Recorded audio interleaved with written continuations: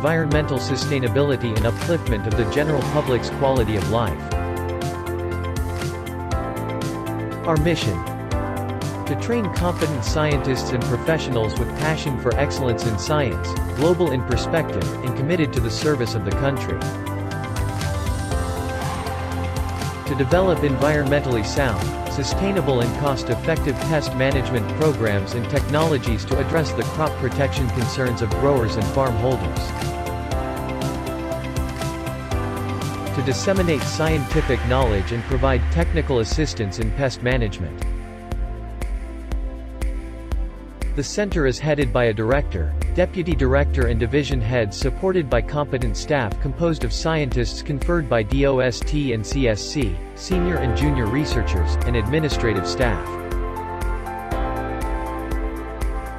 The center's agriculture programs are focused in plant biosecurity, plant pest management, pesticide management, public service, and advisory services.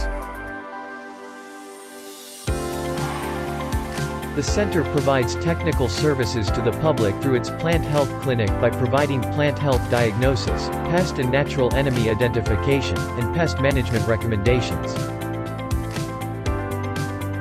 The center is also proactive in addressing serious pest problems through quick response to pest outbreaks.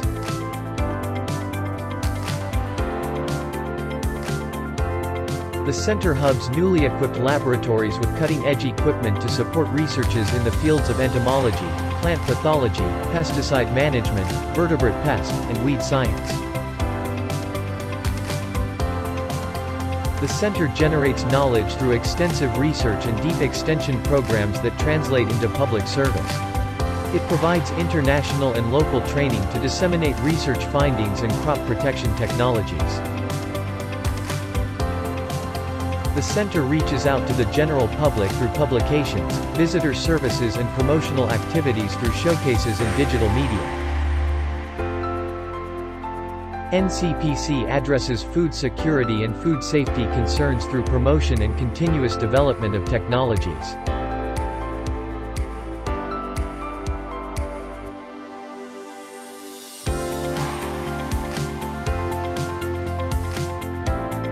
Through the years, the center have identified several biological control agents against major pests.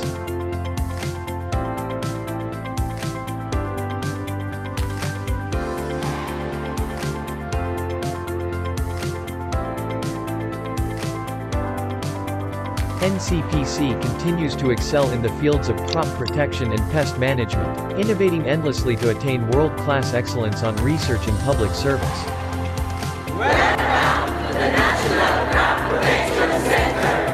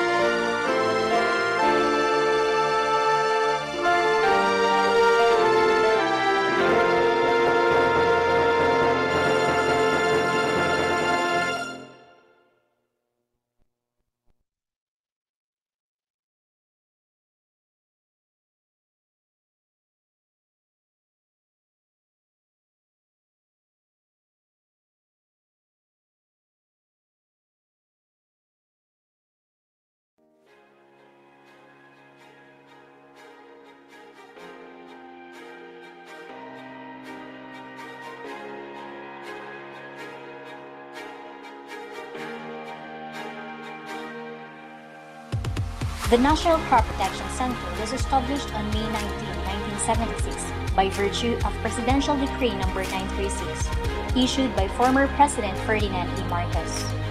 The center is an expansion of the Rodent Research Center, which was created in 1968.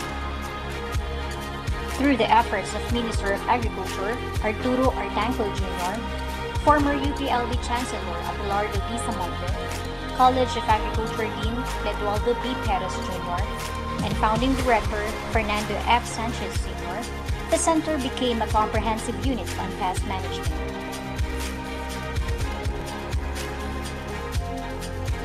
The U.S. Agency for International Development and Ministry of Agriculture provided funds for the building scholarships and for the creation of regional crop protection centers. The center's vision is world-class excellence in crop protection research, extension, and policy support programs to ensure food security, environmental sustainability, and the upliftment of the general public's quality of life.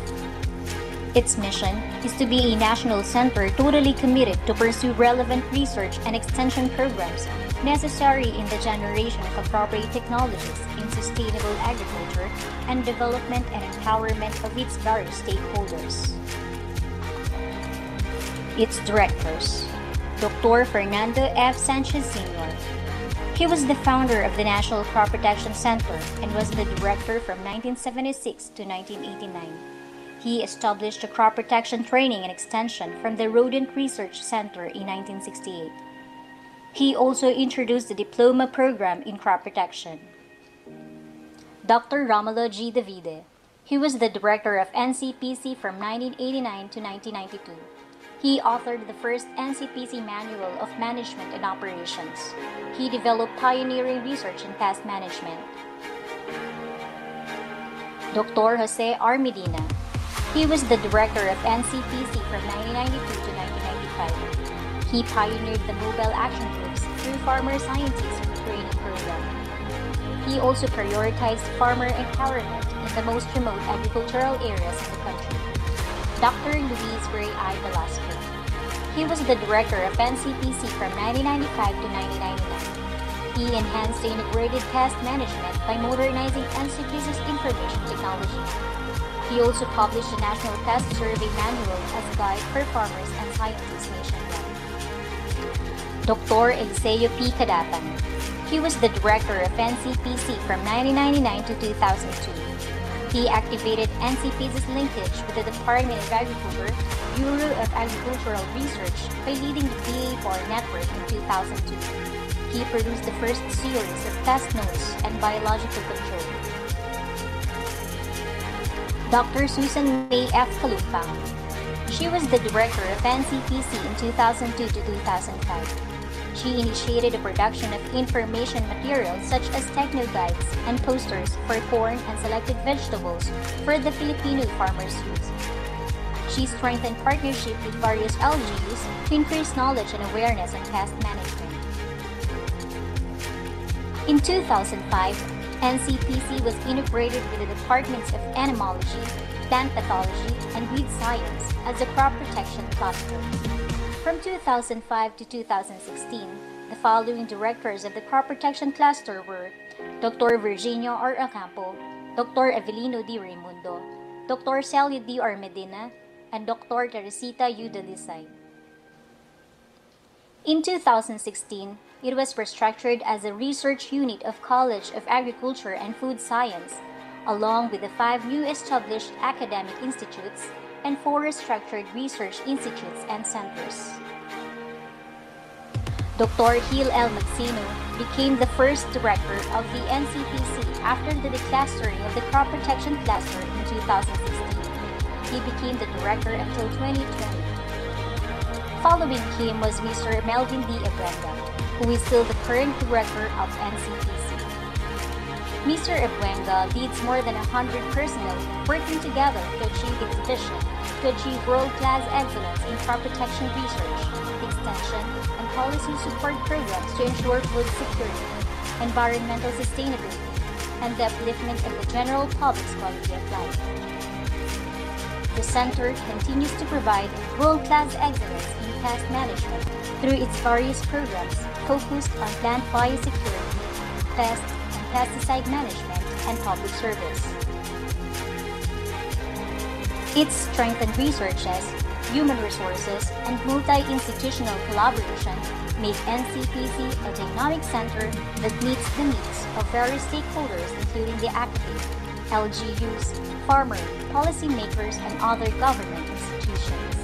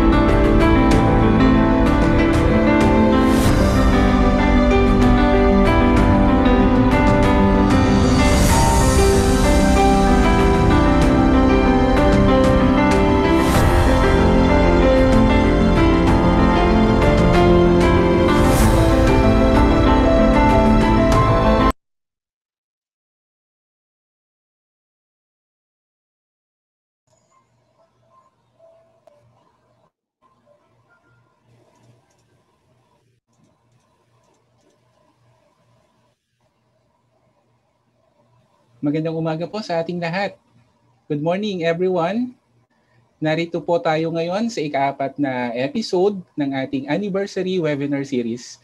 Ito po ay inihahandog ng National Crop Protection Center, College of Agriculture and Food Science para sa 45th anniversary celebration na may temang Reshaping Pest Management, Responding to Challenging Times through Relevant and Unwavering Research and Extension. Ako po si Randolph Candano, isa pong university researcher sa NCPC, ang inyong MC para sa webinar ngayong umaga. And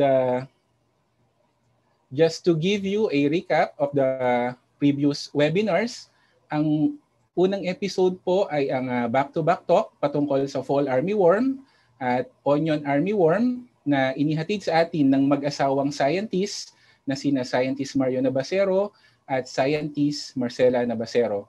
And for our second episode, nagkaroon tayo ng interesting topic tungkol sa mango pests tulad ng mango leafhopper, mango thrips, at mango sesame fly sa pangunguna ni Miss Jana Joy Apolinario. At noong third episode naman, ibinahagi ni Miss Michelle Guerrero mula pa sa New Zealand ang iba't ibang mikrobyo sa lupa na maaaring magamit sa pamamahala ng mga peste ng halaman. Ibinahagi rin sa atin ni Miss Guerrero ang mga molecular approaches sa pag-aaral ng mga mikrobyong ito. At ngayong umaga naman po, ating pong matutunghayan ang isa sa napapanahong pagtalakay sa mga sakit, transboundary diseases ng kasaba, kakao at corn. Ito po ay back-to-back presentation na pangungunahan ng 3 sa aming experts pagdating sa larangan ng plant pathology. Ang atin pong webinar ngayong umaga ay pinamagatang Traps Diseases Beyond Boundaries. Know the Transboundary Diseases of 3Cs, kasaba, kakao, and corn. Ito po ay bahagi ng kanilang ongoing project na pinopondohan ng Department of Agriculture, Bureau of Agricultural Research o DABAR. Okay, paalala lamang po na ang webinar na ito ay matutunghayan ninyo sa 3 platforms. Mapapanood nyo po kami sa pamamagitan ng Zoom. Live din po kami sa NCPC YouTube channel at sa NCPC Facebook page. At para po sa lahat ng sumusubaybay sa Zoom, YouTube o Facebook, sana po ay malinaw ninyo akong napapanood at naririnig.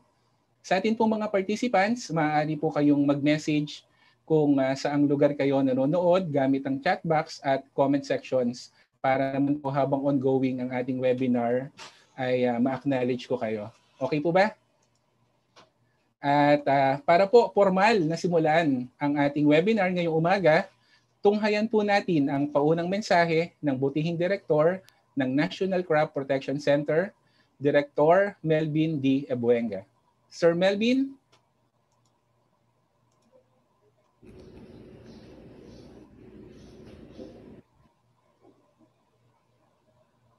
Malugod na pagbati sa ating lahat. Magandang umaga. Maraming salamat po muli kay Dean Agbisit at Associate Dean Bambi Kawili at kay Miss Rachel at ang mga NCPC Webinar Committee para maisakatuparan ang webinar na ito. Sa ating mga participants, maraming salamat po at kami inyong muling pinaunlakan na dumalo sa ika-4 na episode ng NCPC 14th Anniversary Webinar Series na Crop Disease Beyond Boundaries, Know the Transboundary Diseases of 3Cs, kasaba, kakao at corn. Makakasama natin dito sina Dr. Marie Pinili, Freddy Signabon at Joy Mendoza na pawang mga dalubhasang mananaliksik sa sakit ng halaman. Malalaman natin dito ang iba't ibang sakit ng kamuting kahoy, mais at kakao at kung paano sugpuin ang mga ito. Ang mga sakit ng halaman ay walang kinikilalang hangganan. Sila ay naikakalat saan mang lupalop ng mundo tulad ng COVID-19. Dahil sa bilis ng kalakalan at climate change, kahit na mga sakit na dati-rati sa mga malalamig na lugar lamang, ay nagiging problema na rin ng mga bansang tropikal tulad ng Pilipinas. Kaya kung tayo'y muling makinig sa 3 speakers, ay nasisiguro kung kayo'y lahat ay may mapupulot na bagong kaalaman sa umagang ito.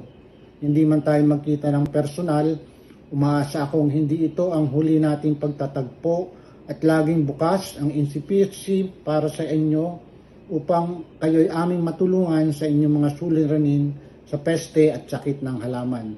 Muli, maraming salamat. Lagi pong mag-ingat sa COVID-19. Manalangin sa Diyos at mabuhay tayong lahat.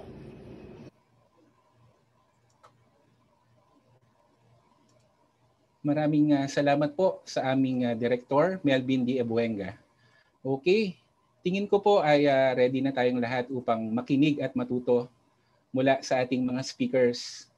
At para po malaman na natin kung ano ba yung sinasabi na transboundary diseases at kung ano-ano ang mga ito, narito na po ang ating mga speakers. Ang atin pong unang speaker, ay nagtapos ng Bachelor of Science in Agriculture at Master of Science in Plant Pathology degree sa UP Los Baños. Siya po ay nagtapos din ng kanyang PhD degree sa Tokyo University of Agriculture sa bansang Japan. Sa kasalukuyan, siya ay isang university researcher sa National Crop Protection Center, College of Agriculture and Food Science, UP Los Baños. Pinangungunahan niya ang pananaliksik tungkol sa integrated management strategies and dissemination of improved diagnostic systems for selected transboundary pests and diseases of crops na pinupondohan ng Department of Agriculture, Bureau of Agricultural Research o DABAR. Samahan niyo po akong i-welcome ang ating unang speaker, walang iba kundi si Dr. Marita S. Pinili. Doc Marie, maaari na po kayong magsimula, ma'am. Okay.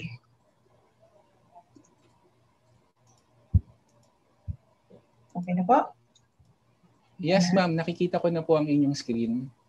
Okay, magandang umaga po sa ating lahat. For this morning, as a final installment ng ating webinar in celebration of the 45th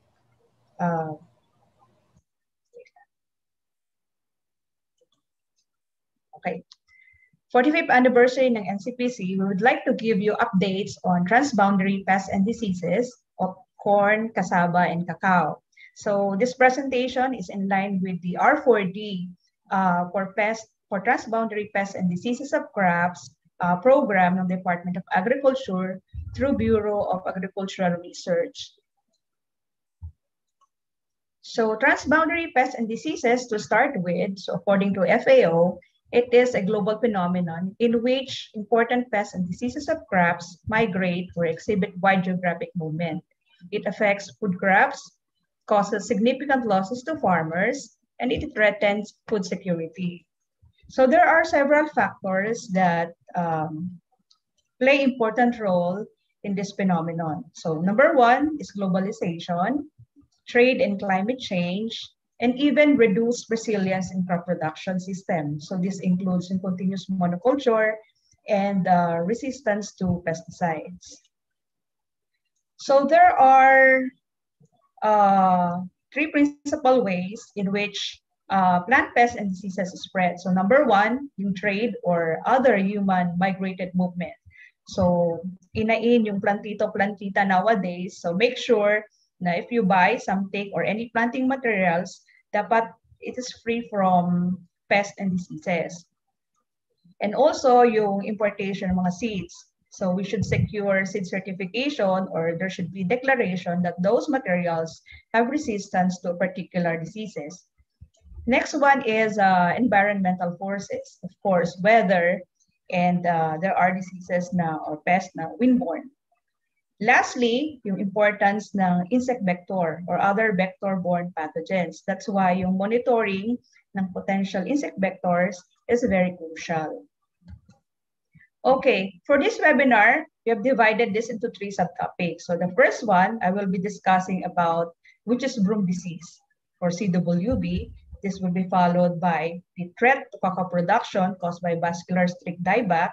And lastly, all about yung potential transboundary disease of corn, which is the white spot of corn.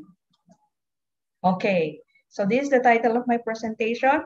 Which is which? The ubiquitous world of the cassava witch's broom disease.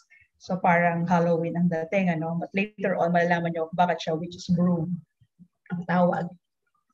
So since most of our viewers are students and some farmer groups and from the academe, so I outlined my presentation as follows. So I'll be giving a short background about cassava and cassava industry, also importance of cassava, and also I will give you some of the considered transboundary pests and diseases of cassava, and of course yung major topic natin, which is CWB, including its status and impact.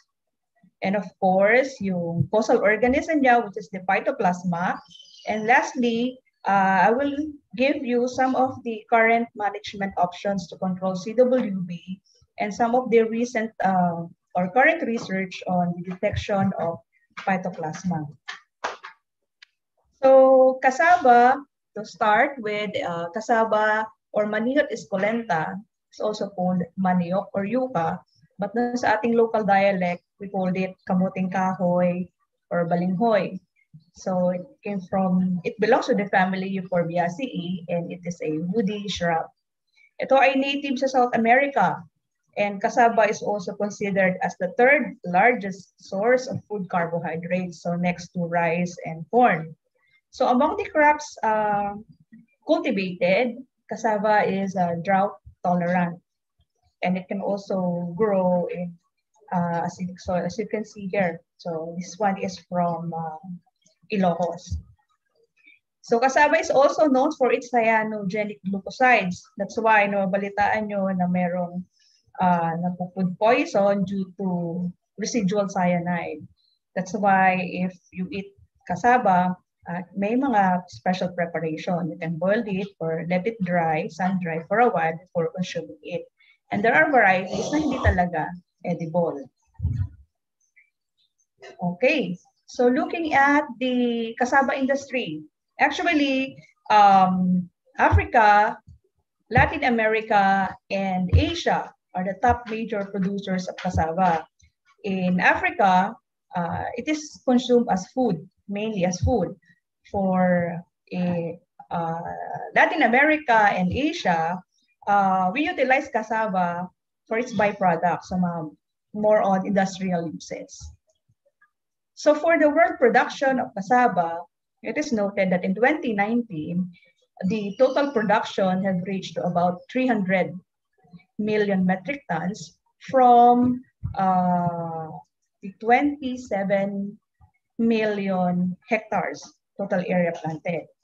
And 56% of the world production came from Africa, 56.2, particularly in Nigeria. And then 30.5% came from Asia, in which Thailand is the top exporter of cassava. Sa Philippines, we have also major cassava growing areas, and it is situated in Mindanao area. So in 2019, so around 2.6 million metric tons have been produced out of the 222,000 hectares of total area planted cassava. So BARM shares almost 63% of the total production, followed by Northern Mindanao and Zamboanga Peninsula with 17.3% and 3.7% respectively. So majority ng ating cassava production ay nasa Mindanao. But there are also areas in Visayas where there's expansion already of cassava. So we have Bohol, Cebu. In Luzon, particularly in Bicol region, we have Masbate. Sa Camarines Sur ay meron na din. And in Central Luzon, yung Pampanga and Isabela. So indeed, there's expansion already of cassava production. So one of the factors that favor the expansion of cassava production, it's yung demand niya for cassava products. So from cassava tuber as food, eaten as directly as food and as vegetables, yung leaves, we can further process it into chips, flour, various confectionaries, and also beer. And yung malaking production ng cassava it is very important as source for biofuel and of course animal feed. And aside from this, cassava is also known for its medicinal value. It is rich in vitamin C and it is good for digestion, yung tubers or yung root mismo. It's also identified with anti-cancer activity, particularly for colon cancer. And then yung dahon niya, it is rich in beta-carotene and lysine. Okay, let's go to pests and diseases. So this time, I'll be giving you some of the considered transboundary pests and diseases of cassava. So the African cassava mosaic disease, although hindi pa to na verified sa Pilipinas, but we have to watch out for this one. So ito yung typical symptom niya. So yellow and green patches sa lip blade.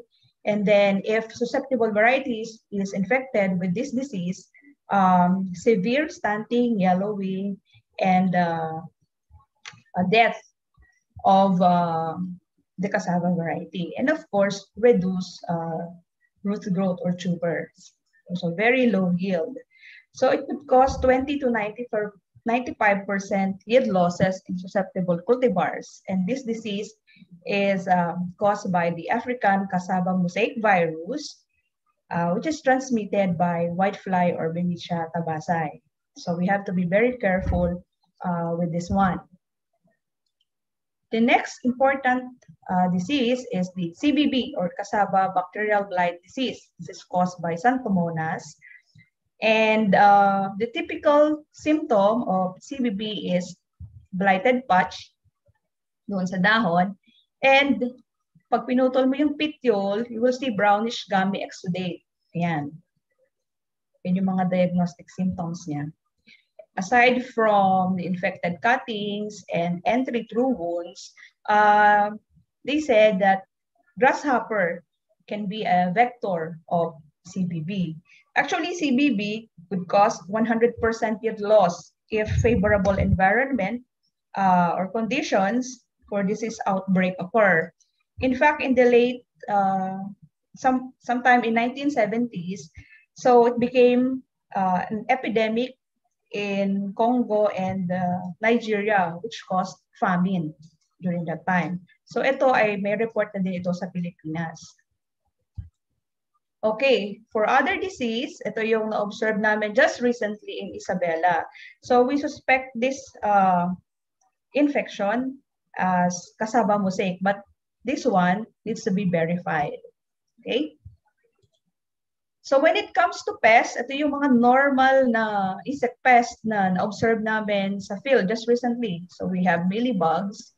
There are varieties that are very susceptible to mealybugs. Scale insects, especially during this dry season, napakadaming scale insects. And this one is quite alarming when we went to Pampanga. So we observed high incidence of or infestation of red spider mites. So yung condition ngayon is very conducive for red spider mites. Sometimes sa pagkakamalan nga siyang witch's broom kasi lumiliit na yung mga shoots. But this is due to red spider mites. Okay, so for the main topic, which is the cassava witch's broom disease, this is actually an old disease identified since 1939 in Brazil. It was first reported in Brazil. Kaya siya tinawag na witch's broom. As you can see, it resembles a broom-like structure like this one due to proliferation of axillary and auxiliary shoots. Okay, it may cause sterility of flowers and abnormal elongation or shortening ng internodes. If your planting material is infected at a very young stage, it may cause stunting and yellowing. So the other symptom, which is phyllody or virescence, so this one is very common to other crops or hoes infected by phytoplasma. So later on, I will show you some of the photos. Okay, another diagnostic symptom for CWB is necrosis, presence of this brown discoloration when you cut the stem. So if you're uncertain about doon sa manifestation sa leaves, you can cut actually the stem and look for this discoloration. Okay. So ano ba nagkakos ng cassava witch's broom disease? It is the phytoplasma. So phytoplasma is formerly known as mycoplasma-like organism. So it was discovered by a Japanese scientist in the late 1960s. So it is classified as bacterium, but it has no cell wall. That's why yung shape niya is pleomorphic like this one, and it is very small. So it could range from 200 to 1,000 nanometers. So mas maliit pa siya kaysa sa E. coli. It inhabits phloem of the host plant. That's why most of the identified vector ng phytoplasma are those phloem feeding insects like the mga leafhoppers. But sa case ng kasaba, which is broom disease, yung transmission niya is has to be verified since mahirap nga mag-conduct ng transmission experiment. Okay, so the phytoplasma now is termed as or named as candidatus phytoplasma. Before it's mycoplasma-like organism. Candidatus because this bacterium is already characterized. However, it cannot be cultured routinely using artificial medium. And phytoplasma to denotes that it is an obligate parasite of plants and insects. So based sa mga pag-aaral ng gene sequences ng phytoplasma, yung 16S rRNA gene niya and other characteristics done biologically and pathologically, and of course yung RFLP analysis, there are 46 candidatus phytoplasma species, 34 16S groups, and more than 100 subgroups. Napakadami. Reported worldwide, and it is associated to over 700 plant species. Sobrang dami. And it was also identified that phytoplasma is sensitive to tetracycline group, but not to penicillin. So again, this organism cannot be cultured in vitro, although there are reports na may mga artificial medium that can support the growth of phytoplasma. Yung manner niya as an obligatory parasitic lifestyle, that makes us difficult to study yung identity and even transmission noong CWB, or the phytoplasma itself. Okay, so hindi lang sa kasaba makikita ang phytoplasma. So you can also find it in ampalaya. This is very common, yung little leaf symptoms sa ampalaya, sa upo, sa patola. So very common. So this is caused by phytoplasma. And even sa bamboo. Would you imagine bamboo can be infected by phytoplasma? So mukha na siyang ornamental. Maganda siyang tignan, but mind you, this is infected with phytoplasma. And also, yung other ornamental plants like hydrangea, yung phylloden na sinasabi ko kanina na symptom, instead of producing this type of flower, nagpo-produce siya ng green leaf-like structures. So, nagiging green. And there are a lot of hosts for phytoplasma. Okay, so what is now the status of CWB? So in Asia, actually, it is present already in Vietnam, Thailand, and Cambodia. So this is one of the photos taken from Vietnam, cassava growing areas in Gia Lai province. Sa Philippines, it was first identified in Bukidnon in 2015, South Cotabato, and Zamboanga Peninsula. But nowadays, parang lahat yata ng cassava growing areas ay meron ng phytoplasma. So in Bohol, when we went there last 2018, napakataas ng incidence ng CWB. Even in Camotes Island in Cebu, isolated island doon, so mataas na din ang incidence ng CWB. And now, recently in Isabela. So parang kahit saan meron na talagang CWB. So ano ba yung impact ng CWB? Number one is yield reduction. About 50 to 70% when symptoms appear 46 months after planting or during the middle of the growing season.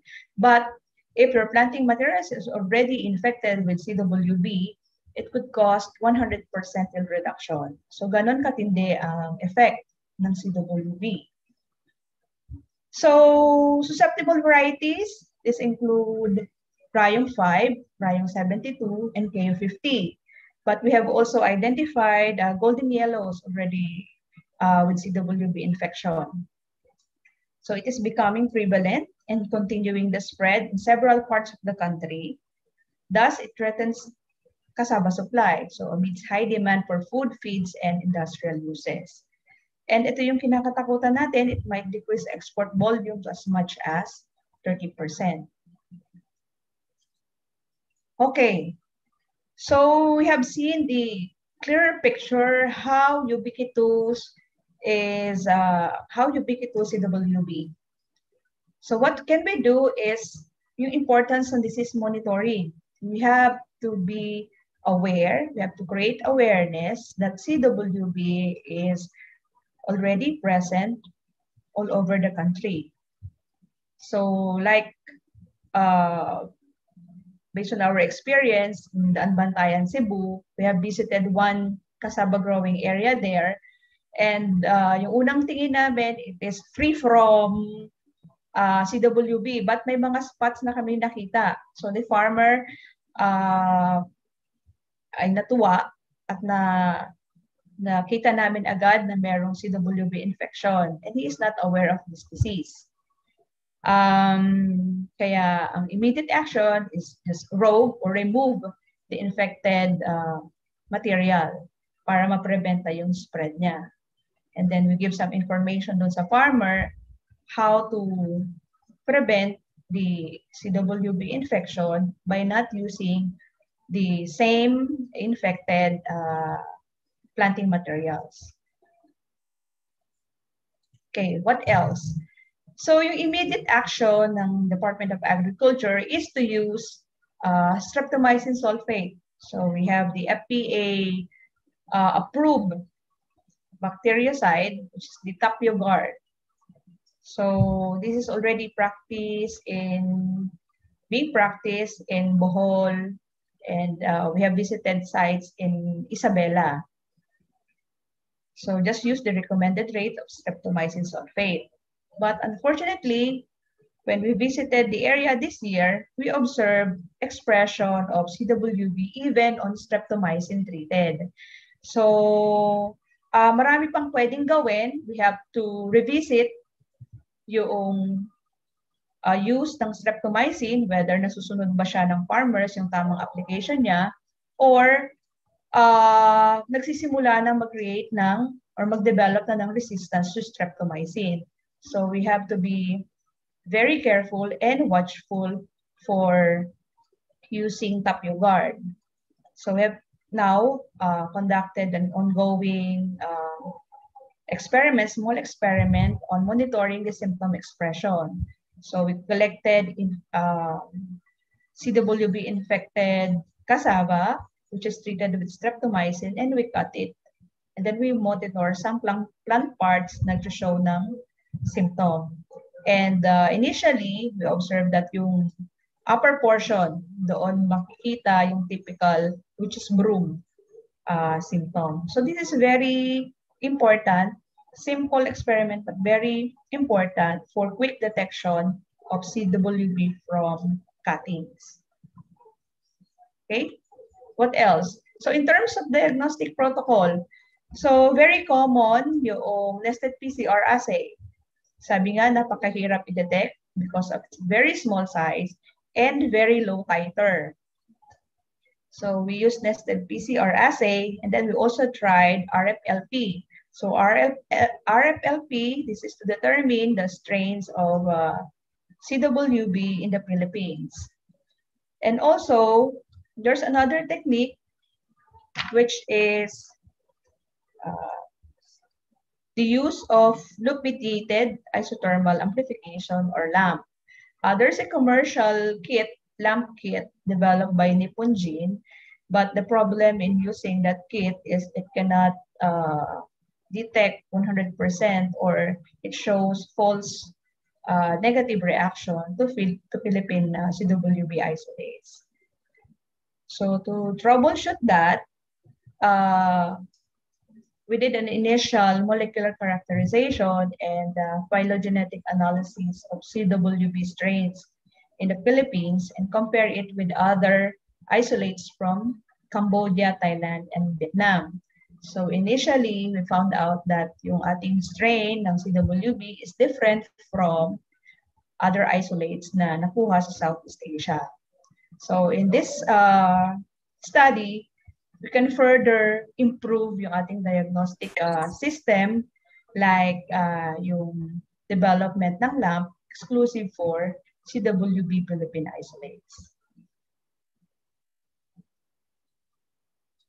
Okay, so thank you, and I would like to commend our staff under Project 2 for supporting us kahit pandemic, and also special thanks to DA Cagayan Valley Research Center all the way from Region 2 for the unselfish support during our field visits sa Isabela.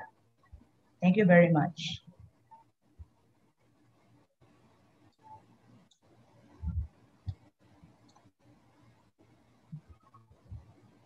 Maraming salamat po, Doc Marie.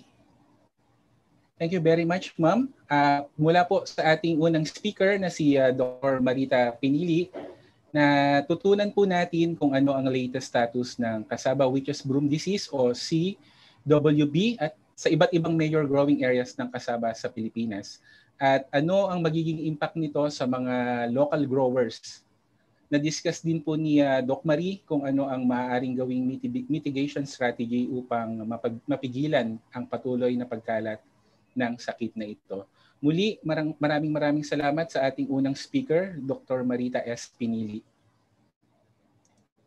At before po tayo magtungo sa ating second speaker, gusto ko lamang pong i-recognize yung ating mga participants na nagdapa sa ibang bahagi ng Pilipinas. Meron tayong participants from Luzon, Visayas, and Mindanao. Meron tayong mga participants na tumututok mula sa Region 11 Corn Program, Davao City. Meron din tayong mga participants from General Santos City, Nueva Ecija, DARFO 1. Meron din tayong mga participants from Caraga State University, Visayas State University Main Campus. Meron din tayo from Urdaneta, Pangasinan, Cagayan State University, Tarlac Agriculture University. Meron din tayo from Bulacan. And again sa Mindanao, from Central Mindanao University in Bukidnon, from MMSU in La Union. At meron din tayong mga participants from BPI Manila. Meron din tayo from RCPC, Region 4A.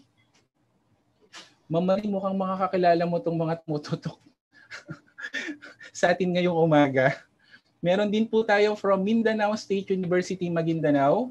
And meron din from Iloilo, CMU, at Plant Quarantine Service sa Quezon Province. Mukhang marami pong na-invite yung ating mga speakers ngayong umaga. Meron din po tayo from Pagbilao, Quezon. So may ilan pang pumapasok na chat eh. So tingnan ko lang, no? Meron from Pampanga State University, BPI Main Office sa Manila. Meron from Zamboanga del Norte. So napakarami po nating participants ngayong umaga. And I'm sure marami rin silang mga katanungan mamaya. Ano? Okay, maraming salamat po sa inyong pagtutok sa ating webinar ngayong umaga. Ang susunod po nating speaker ngayong umaga ay nagtapos naman ng Bachelor of Science in Agriculture, Major in Plant Pathology, at Master of Science in Plant Pathology sa UP Los Baños. Isa siya sa mga university researcher ng National Crop Protection Center, College of Agriculture and Food Science, UP Los Baños. Siya po ay involved din sa proyektong Integrated Management Strategies and Dissemination of Improved Diagnostic Systems for Selected Transboundary Pests and Diseases of Crops. Para po i-discuss ang transboundary diseases and pests ng kakao, ang ating pong susunod na speaker ay walang iba kundi si Mr. Freddy Webb B. Signabon. Sir Freddy? Hindi na kayo magsimula, Sir Freddy. Thank you, Kuya Randy. Okay, nakikita niyo po ba, Kuya Randy?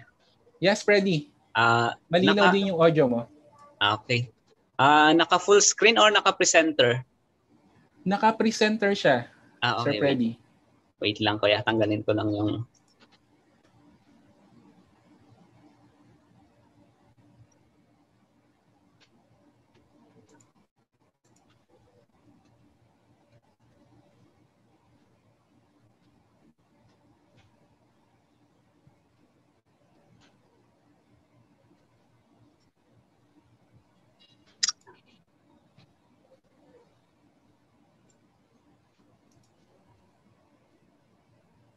Okay, good morning po sa lahat ng ating participants, sa ating mga colleagues dito sa NCPC at sa UPLB. And thank you din sa webinar committee headed by Mr. Jasper Sarmiento for the invitation sa aming team ng plant pathology dito sa NCPC. So for this morning, we will be discussing one of the serious threat in cacao production with emphasis on vascular streak dieback.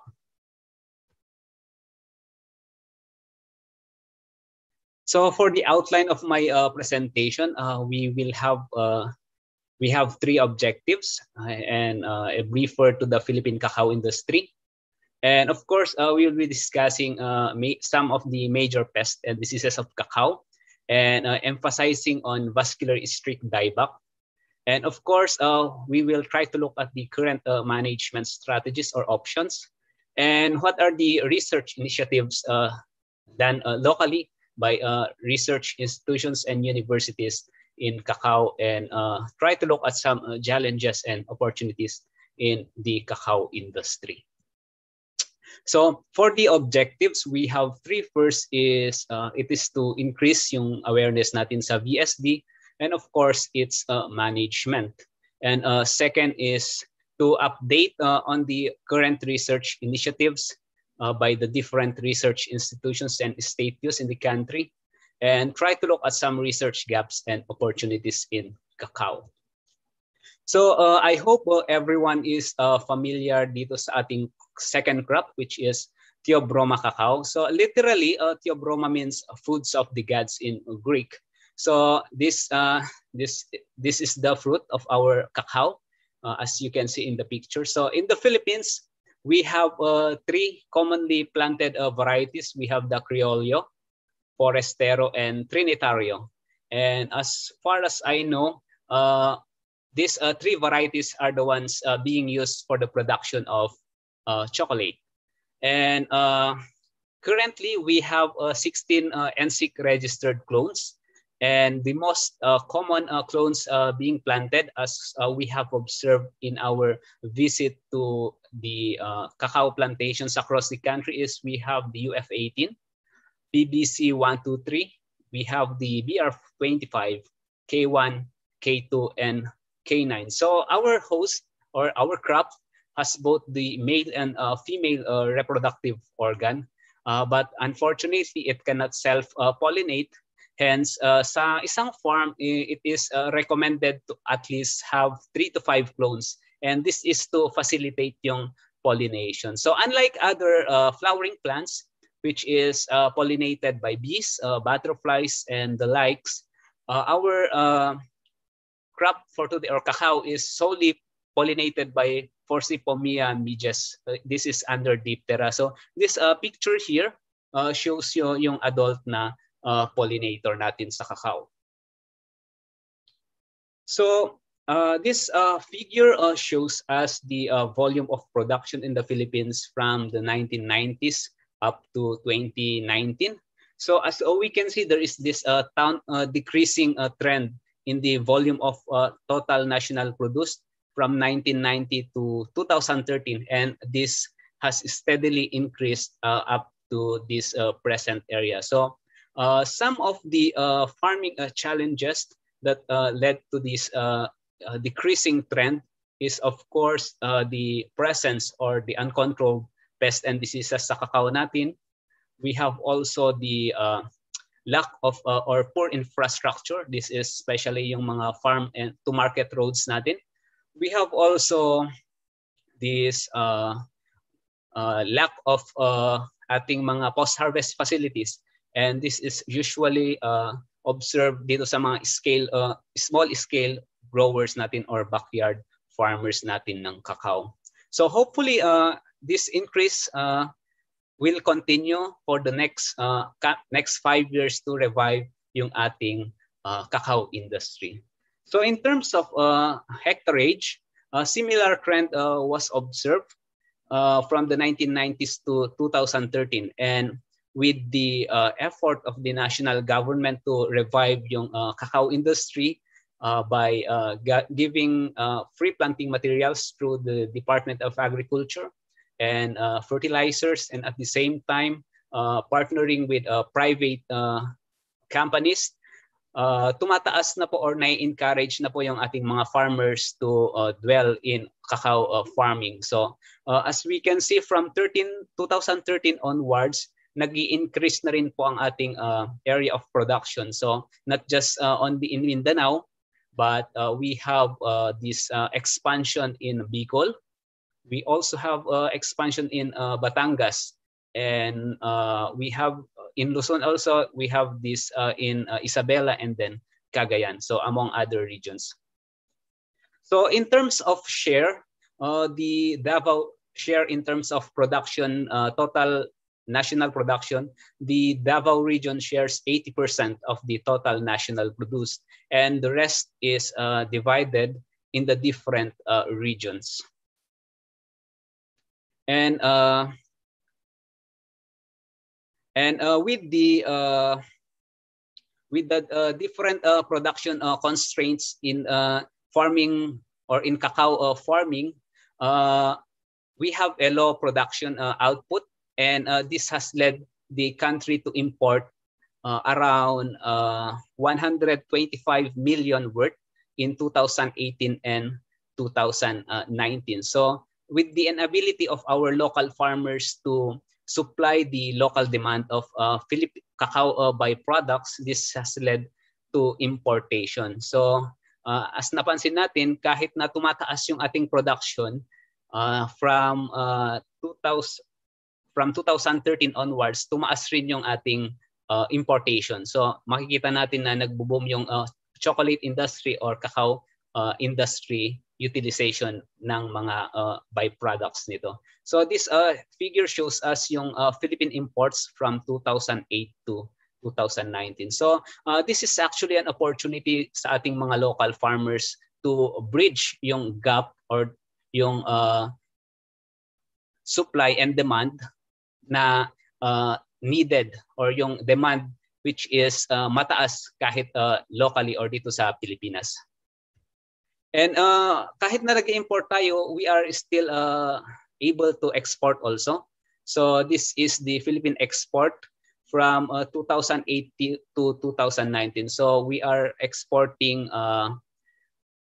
chocolate and other cacao byproducts also. So maganda yung ating cacao products or chocolates. So we have actually chocolates from the Philippines, especially itong Malagos chocolate. Kung sino ang alam kong madami na ang nakatikim nito, which has won several international awards in the past decades. So this figure just shows us kung ano yung mga processes involved doon sa production ng ating chocolate mula doon sa cacao fresh beans. It has two prime stages. We have the primary stages and secondary stage or processing. First stage or the primary is the fermentation and drying, and then the secondary processing is the roasting, alkalization, and conching.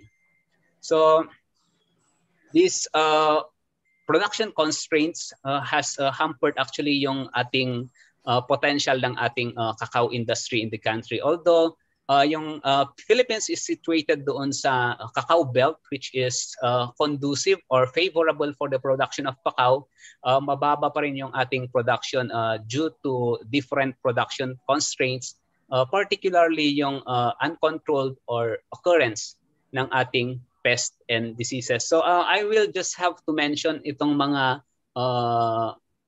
major pests which we have observed during our sampling or visits sa mga cacao plantations across the country. So in this picture, we have the damage caused by cacao pod borer, this one. And this is the pupa of the pod borer, and this is an adult. And this is caused by Conopomorpha cramirella.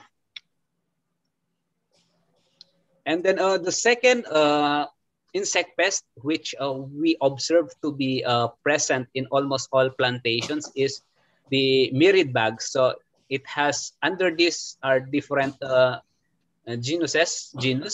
So this picture shows us the mirid bug infesting a cacao fruit. And this picture shows yung infestation ng mirid bug doon sa cacao fruit. And this one is a comparison between yung healthy na cacao fruit versus a cacao fruit which was infested by mirid bugs. So in NCPC, we have actually a team or group which is working on this cacao insect pest under the leadership ni Miss Marijoy Beltran. So when you have any questions or collaborations, you want to collaborate with them, you can contact Miss Beltran regarding this insect pest. And for the diseases, we have observed the two common diseases. We have the Phytophthora pod rot caused by Phytophthora palmivora and Capsicum. So how do we identify this disease? So first is occurrence ng brown spot. So the brown spot can either occur or appear at one end of the fruit, and then after 5 days, after infection, yan mapapansin na natin na occurrence ng brown spots, and then after 3 days, the whole fruit ng ating cacao is infected with the pathogen or with the fungi. And then after some time, mapapansin natin na may mga mycelia nang tumutubo doon sa infected or brown spot or yung whole fruit mismo. And when you try to break yung ating fruit, mapapansin natin na there is this internal rotting ng ating mga cacao pods or yung ating beans. So usually this pathogen affects yung ating fruit with the enzymes and mycotoxic activity in the cacao pods. And of course, we have this vascular streak dieback, which is of concern dito sa ating presentation. So the VST is actually first reported in Papua New Guinea in the 1960s. And this disease is of great concern since it can affect yung seedling stage and of course yung branches ng ating mga cacao mature plants, and it can also lead to plant death. So the most typical symptoms we have observed is this green island with chlorosis. So based doon sa aming mga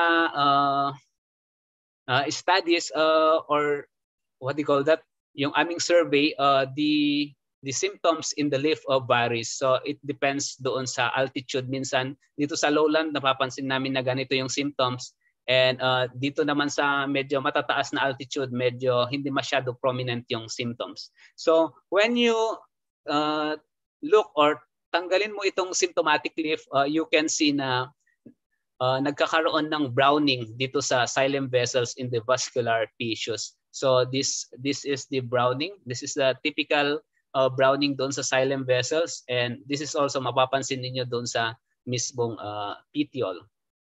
And then when you try to open yung infected branch or stem, napapansin natin na there is this browning doon sa vascular system ng ating infected na branch. So this is caused by Ceratobasidium theobromei. So during moist condition, itong ating pathogen, fungal pathogen, able to grow mycelium dito sa mga leaf scars dito. And then this produces yung mga basidiocarps and formation ng mga basidia, and of course yung mga basidiospores, which is responsible for new infection sa ating cacao, nearby cacao plants. So this picture shows us yung infected cacao with VSD, and halos mamamatay na po siya.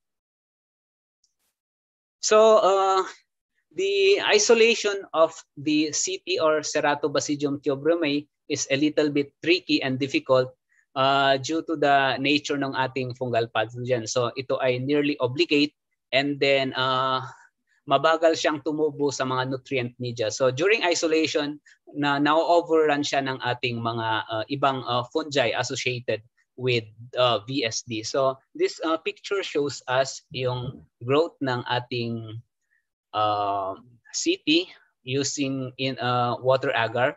And also this one is growth ng ating CT sa infected branch.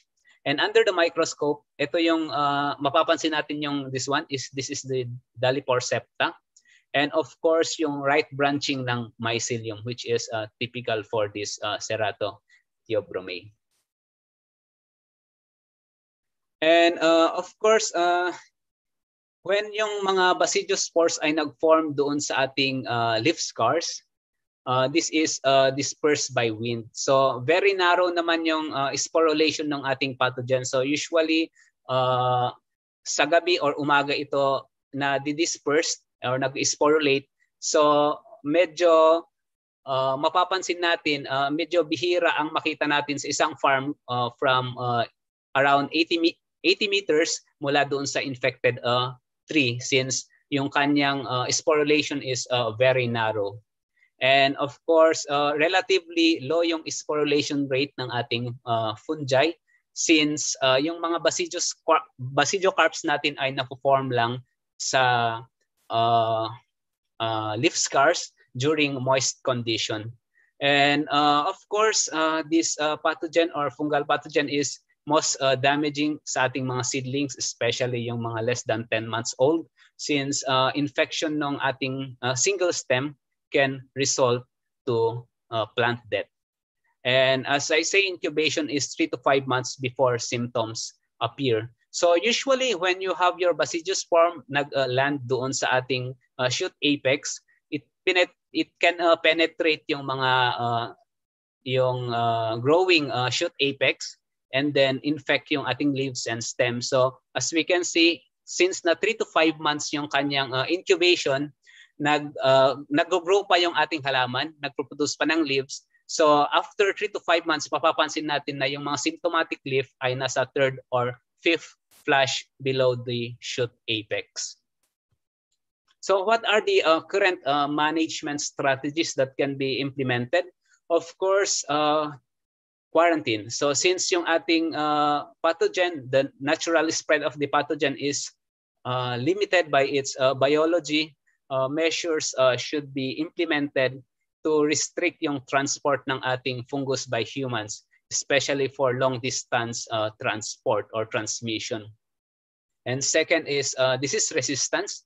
However, yung mga resistance studies is hampered by difficulty in obtaining inoculum for bioassays, since yung ating pathogen cannot sporulate in vitro, and very narrow yung kanyang very narrow yung window niya for sporulation under field condition.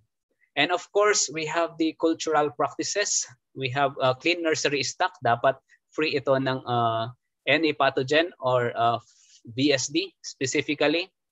And then pruning of disease material below 30 cm of the discolored xylem. So this is to prevent yung further infection ng ating plant, and at the same time, ma-reduce natin yung site of sporulation ng ating pathogen. And then shade and canopy management. So this is to provide aeration doon sa ating farm o kaya doon sa microclimate ng ating cacao plant. So as we know, yung ating pathogen requires a moist condition. for it to infect or for it to sporulate. And then, of course, the use of biocon agents. So unfortunately, at present, wala pa tayong available na biocontrol agent. But a few research laboratories is currently working on the use of this biocon agent to manage VSD. So we can actually use the epiphytic microbes, which can be used to reduce leaf infection. And of course, there's the potential of this endophytic fungi and bacteria, which can be used to prevent vascular colonization ng ating VSD. And of course, the basidiocarp stage ng ating fungi can be targeted also using these biocontrol agents. So for the chemical control, several fungicides has been observed to be effective under experimental conditions. Specifically, ito yung ergosterol biosynthesis pathway that is being inhibited by these fungicides. So hopefully for the next 3 or 5 years, we can have sufficient data under field condition ng performance ng ating mga fungicides na ito. Sa Pilipinas, I think we have the several fungicides registered under the FDA or FPA for VSD, and we can actually look that one doon sa site ng ating FPA. So in general, what can we do with to manage VSD? Of course, the use of moderately resistant cultivars. Unfortunately, ito wala pa atang available na data regarding sa performance ng ating mga clones available locally, commercially available. So probably we have to work on this too para magkaroon tayo ng idea which cultivars or clones is or have this resistance to VSD. And of course, this is in combination with the good cultural practices. So selection ng planting location, so dapat medyo malayo ito sa mga old infected cacao plants. So second is yung covering of plants natin doon sa nurseries. So this is important to exclude yung inoculum, may it be VSD or other diseases.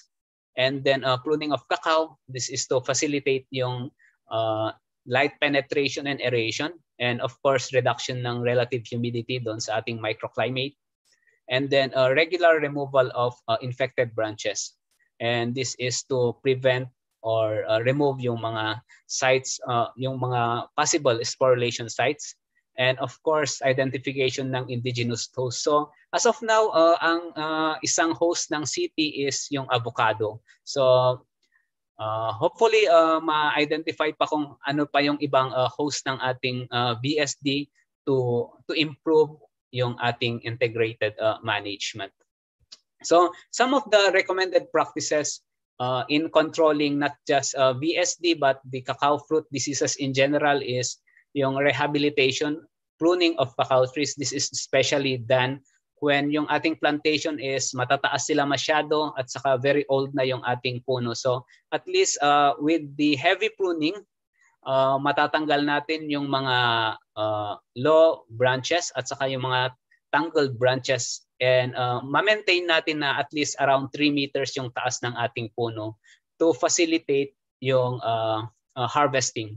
And then shade regulation of at least 30 to 50%. And then of course yung maintenance pruning to facilitate yung aeration, and of course yung reduction ng RH, and ma-maintain din natin yung low RH sa ating microclimate. So sucker removal, this is to remove yung mga potential sites of infection sa ating cacao plant.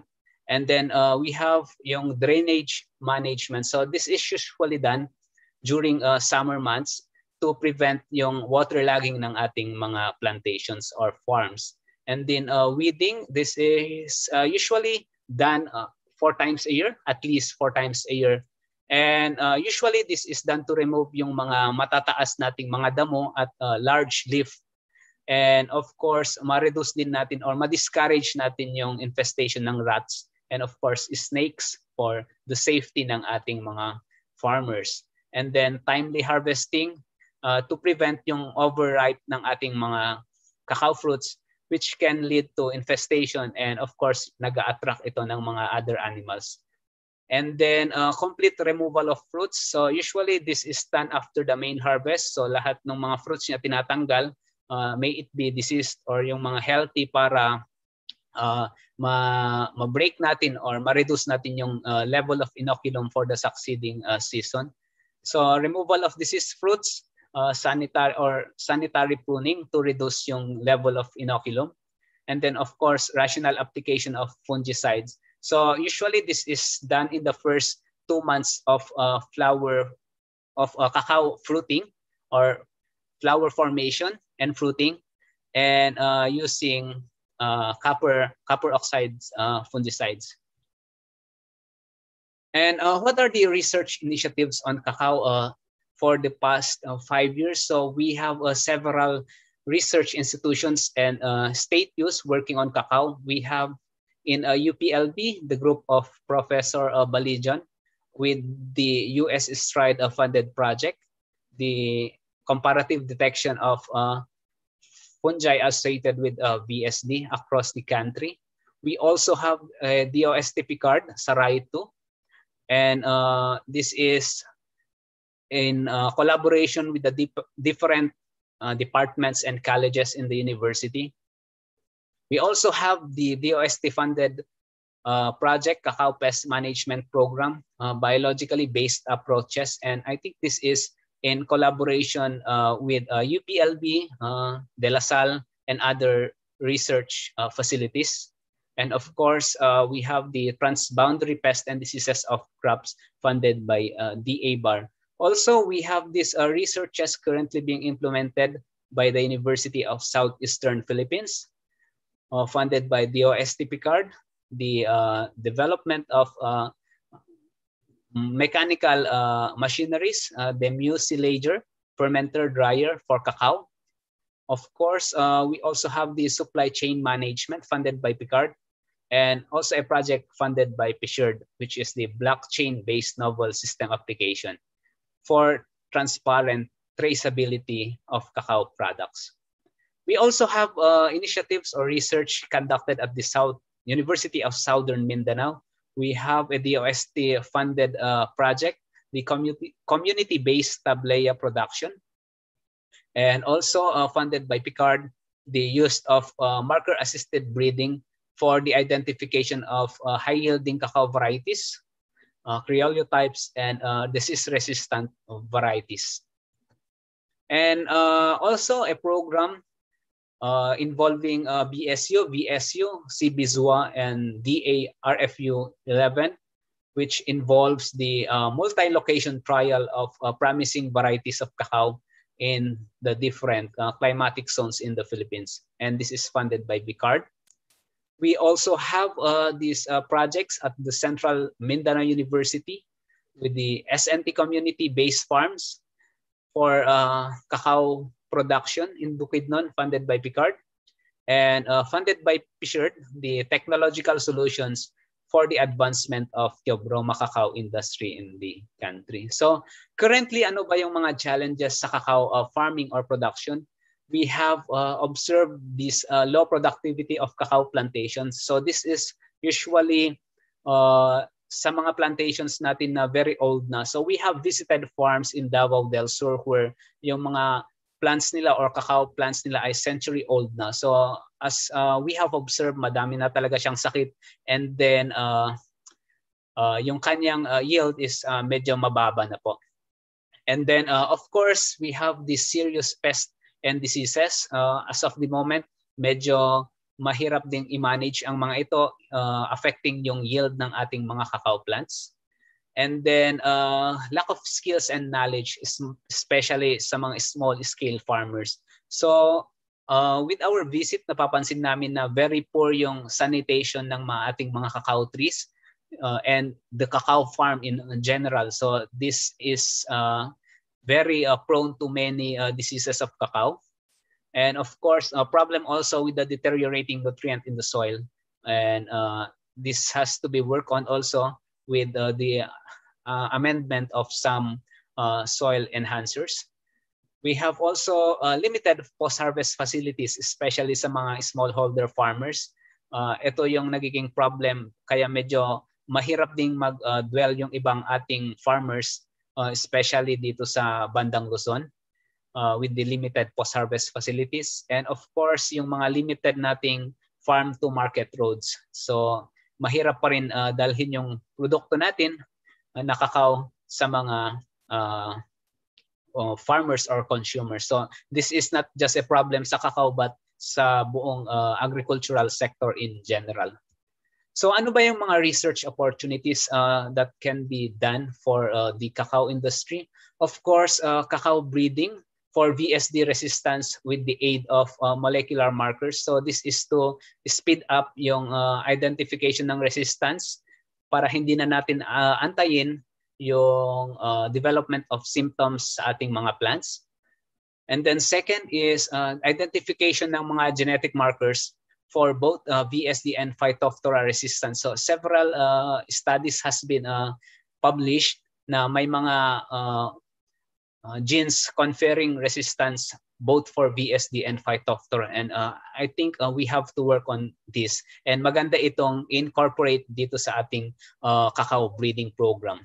And then of course the use of potential biocon agents for the management of these pests and diseases ng ating cacao. I think that's it for my presentation and maraming salamat po. Thank you. Maraming salamat, Sir Freddy, sa pagbabahagi ng mga impormasyon tungkol sa iba't ibang transboundary diseases at pests ng cacao at kung paano natin ito mapapamahalaan. Maraming salamat, Sir Freddy. And before we continue to our third speaker, again, I would like to acknowledge our participants. So for this morning, we have a total of about 150 participants watching through Zoom, Facebook, and YouTube. And I would like to acknowledge our participants from CCAP, Quezon Cacao Growers Cooperative in Pagbilao, Quezon. We also have participants from University of Southern Mindanao Agricultural Research and Development Center. And we also have participants from our partner industry. And of course, I would like to acknowledge our colleague from the Institute of Weed Science, Entomology, and Plant Pathology, and from the National Crop Protection Center. Okay, thank you po for watching. Maraming salamat po sa patuloy na pagsubaybay sa ating webinar. Okay, meron din po tayong participants from MSU, General Santos City. And okay, ngayon po ay tutungo naman tayo sa ikatlong bahagi ng ating webinar. Ang susunod nating speaker ay isa ring university researcher mula sa National Crop Protection Center, College of Agriculture and Food Science, UP Los Baños. Siya po ay nagtapos ng kanyang Bachelor of Science in Agriculture at Master of Science in Plant Pathology degree sa UP Los Baños. At kasalukuyan rin siyang kumukuha ng kanyang PhD degree in Plant Pathology sa UP Los Baños. At involved din siya sa proyektong Integrated Management Strategies and Dissemination of Improved Diagnostic Systems for Selected Transboundary Pests and Diseases of Crops na pinopondohan ng DA-BAR. Ang atin pong ikatlong speaker ay walang iba kundi si Miss Mary Joy C. Mendoza. Ma'am Joy? Thank you, Kuya Randy, Mr. Randolph Cagano. Let me share my screen.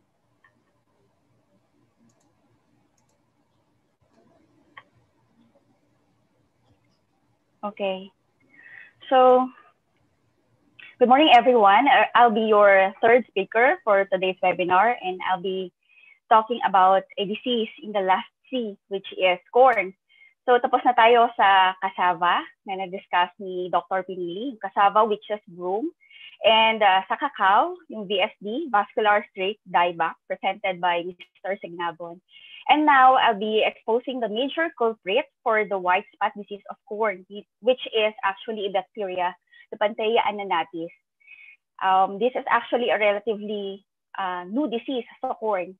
Unlike witch's broom and VST, medyo extensive na yung mga researches na nakandak. And for white spot, limited lang yung studies available. So,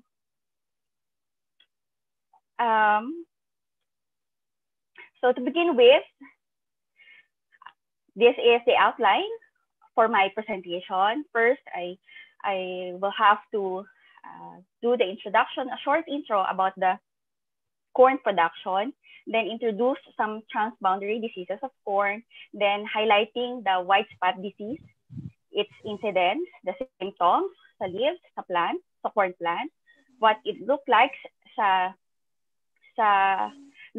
in a culture media under the microscope. So yun yung morphological trait, and how it is being detected, paano kumakalat itong sakit na ito, and some of the management strategies available. And lastly, yung challenges for us in response to our presentation for this morning.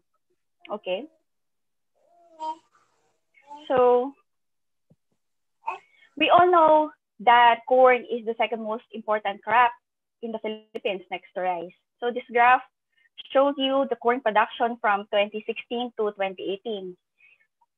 The production, the harvest area, and the yield. And in 2018, the total corn production ay umabot ng 1.81 million metric tons, which actually marked an improvement in the yield per hectare by 3.5%. And the major contributor for this increase ay ang Cagayan Valley.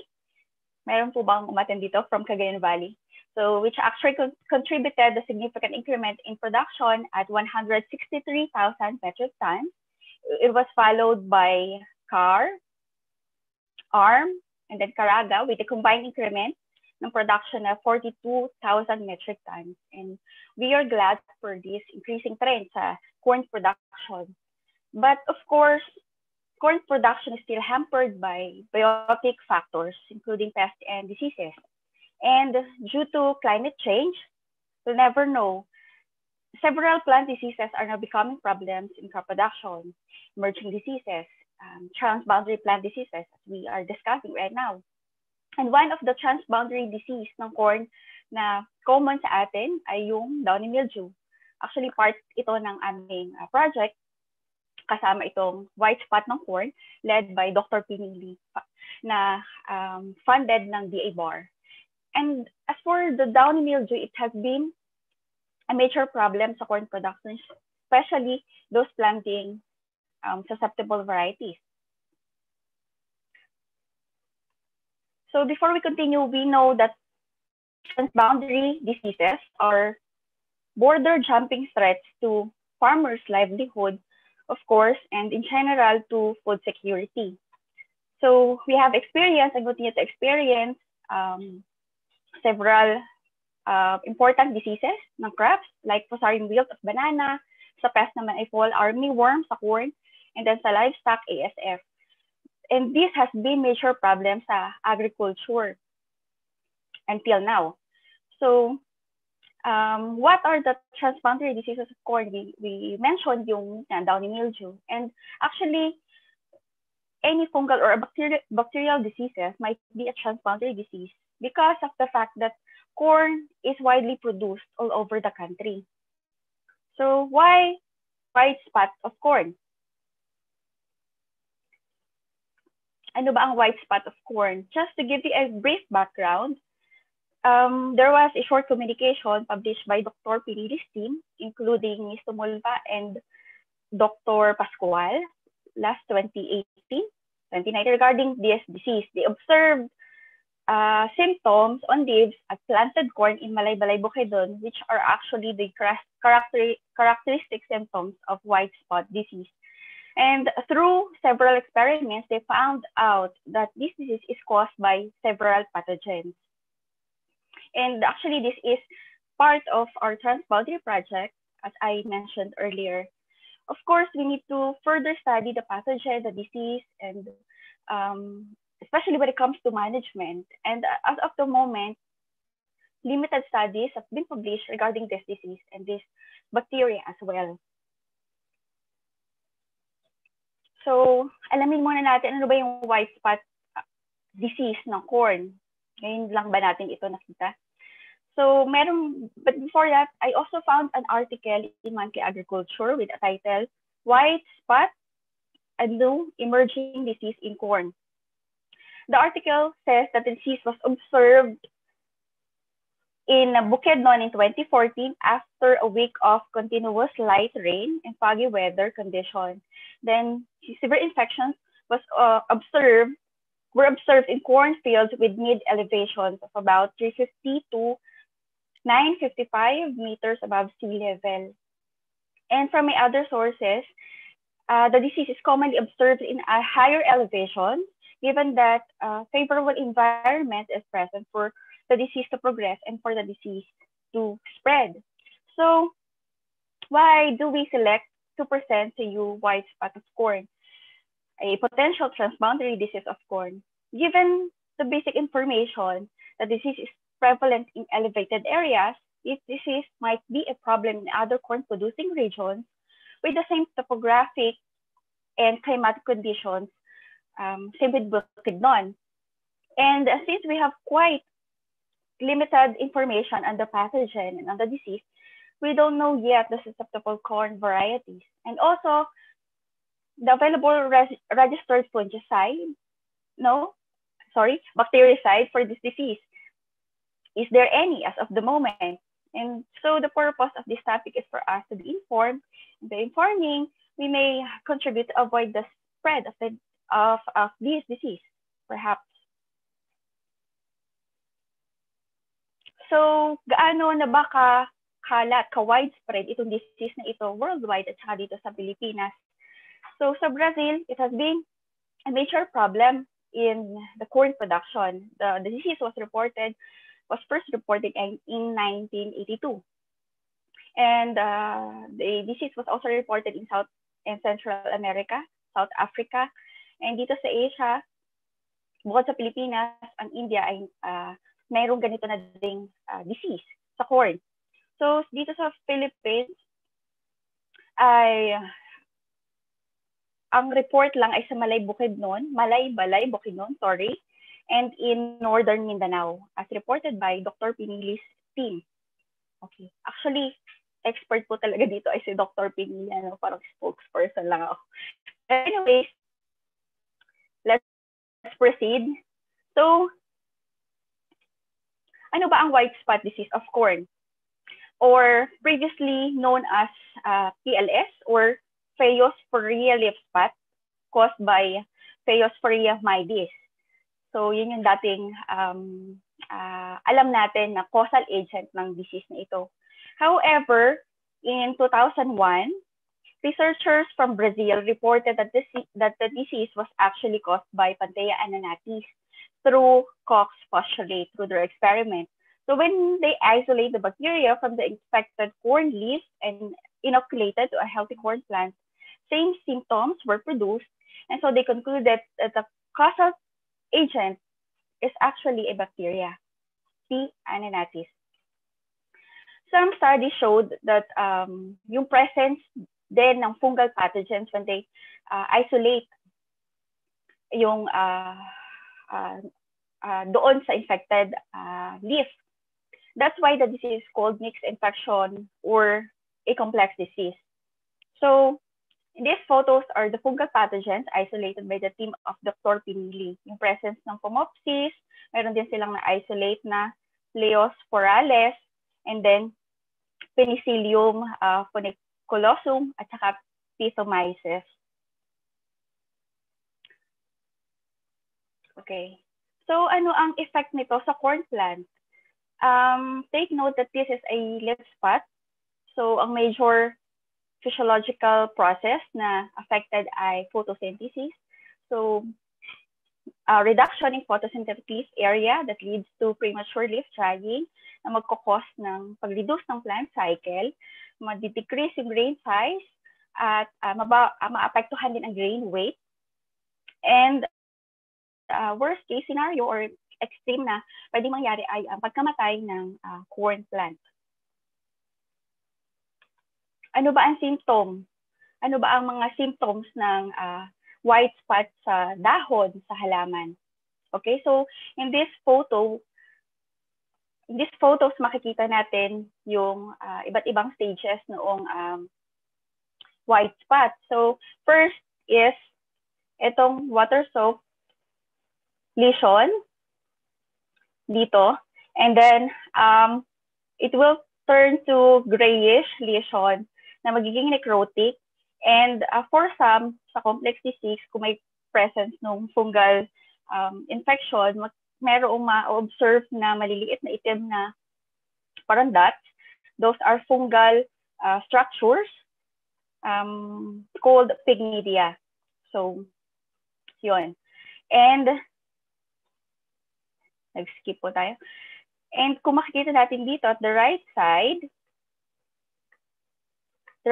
photo ay ang severely infected na corn plant with a white spot. Okay, so paano ba natin ma-differentiate itong white spot sa iba pang mga leaf spots ng corn? Alam natin na maraming leaf spot diseases ang corn. So, for the bacterial leaf streak, white spots do have, in comparison to white spot, we can see yung distinct na lines dito sa corn leaf. As you can see here sa ating photo. So it's easy to differentiate ang leaf streak sa white spots kasi irregular round shape sa white spot ng corn. Okay, how about gray leaf spot? So same with leaf streak kanina, magkaiba sila ng shape ng spots. Medyo similar si gray leaf spot at saka si leaf streak. Pero we can differentiate sa margin ng spot, irregular kasi yung sa gray leaf spot, while bacterial streak ay straight yung margin. Pero in comparison to white spot, yung gray leaf spot, we can easily differentiate yung symptom. Okay. So how about in comparison to leaf blight, northern or southern leaf blight? Okay, so as we can see here in these photos, both southern and northern leaf blights have slender or oblong spots and actually are bigger than white spots. So we know now how it looks like in the plant and in the field, and to differentiate them from other leaf spots of corn. So let us go back to yung itsura naman ito sa laboratory, sa culture media. So the cultural traits of P. ananatis. This photo shows you yung appearance ng bacteria in growing media. This is nutrient agar. Again, this is from the study of Ms. Tumulva and Dr. Pinili's team. We can see here small yellow colonies. So this is top view. Pero kapag side view, medyo raised yung colony niya. So this bacteria is also a gram-negative bacteria. And one way of classifying bacteria is through gram staining. So we'll know kung ang bacteria ay gram-positive or gram-negative depende sa layer ng peptidoglycan. If kapag thick yung peptidoglycan layer, so ito ay positive at ang color niya ay violet sa gram staining. Pero kapag negative, color red siya. At saka ibig sabihin meron siyang thin layer ng peptidoglycan. So the bacteria is also motile. This means that it has appendages or means na makamove or makaswim. And this bacteria belongs to the family Erwinaceae. So tapos na natin kung ano yung itsura noong bacteria sa culture media, its cultural traits. So tingnan natin under the microscope, ano bang itsura ng P. ananatis. These photos are taken using transmission electron microscope, and we can see here bacterial particles inside the cell of a corn leaf na ang symptom ay yung water soaked symptom. So, Ito. Yung may mga arrow. So these are bacterial cells inside the corn tissue. Just to give you an added info about this pathogen, medyo complicated itong si P. ananatis. Or should we say the bacteria is unconventional because according sa isang article sa Molecular Plant Pathology, this bacteria is capable of infecting humans, aside from infecting a wide variety of crops. And then it can contaminate aviation jet fuel tanks. But also meron din siyang positive side. It can contribute growth promotion sa potato at saka sa pepper. So, okay. Let us go back sa P. ananatis as pathogen ng corn. Paano natin ma-determine if the causal organism of the white spot or yung spot na nakita natin sa corn ay P. ananatis? So, as we have discussed earlier, yung through microscopy. And of course, medyo high-end yung transmission electron microscopy. Can do gram staining, but of course, limited ng information na pwede natin mag-gather kasi it's either gram positive or gram negative lang. We can also do the biochemical test and also the Cox postulate. So the bacteria must be present in every case of the disease. The bacteria must be isolated from the host with the disease and grown in pure culture. And then the specific disease must be reproduced when a pure culture of the bacteria is inoculated into a healthy, susceptible host. And lastly, we can determine the identity of this bacteria through PCR. Okay, so paano ba nag-spread itong disease na ito? I have read an article about doon sa distribution sa corn plant ng P. ananatis, and they found out that yung presence nito ay localized doon sa leaves lang. Pero may konting detection lang sa stem and definitely wala sa roots. So, of course, paano kumakalat itong disease na ito? May vector ba? Presence of vector. So, insect. Ang man ay pwedeng vector din ng pagkalat ng white spot. And then, contaminated field equipment or tools, contaminated tools na pwedeng ginamit dun sa infected plant tapos gagamitin sa healthy corn plant. And then improper crop production practices na pag-iwan doon sa infected plant debris na pwedeng maging source ng disease or inoculum for sa pag-spread or pagkakaroon ng disease ng ibang mga healthy plants. So, in terms of vector, okay, I have found an article on yung transmission ng P. ananatis. So, this was published recently lang, 2021, at Crop Protection Journal. They found out that Western corn rootworm, or WCR, is an insect vector of the bacteria. So, here is the photo of the adult of WCR, and then the larval stage of WCR. But in this article, in this study, they used the adult stage for the transmission test.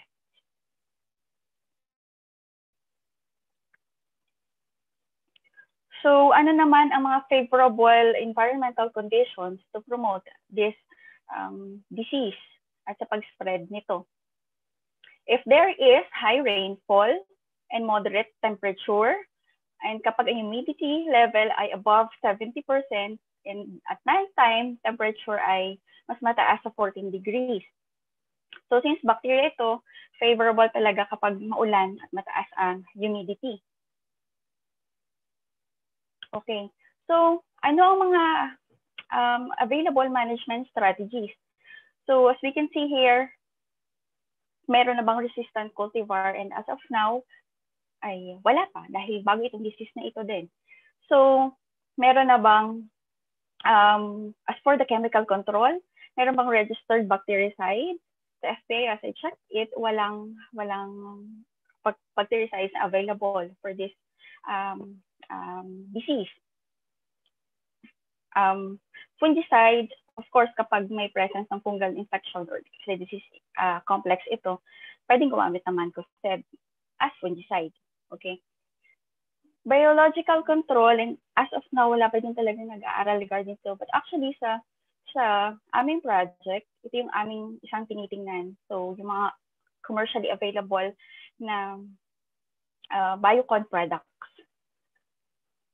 So, ano ang natitirang pwede natin gawin? For the cultural control, of course, yung removal ng infected crop residue to reduce yung inoculum, and then crop rotation, and also yung cultivation of corn during periods that are unfavorable for disease development. So, those area na medyo elevated,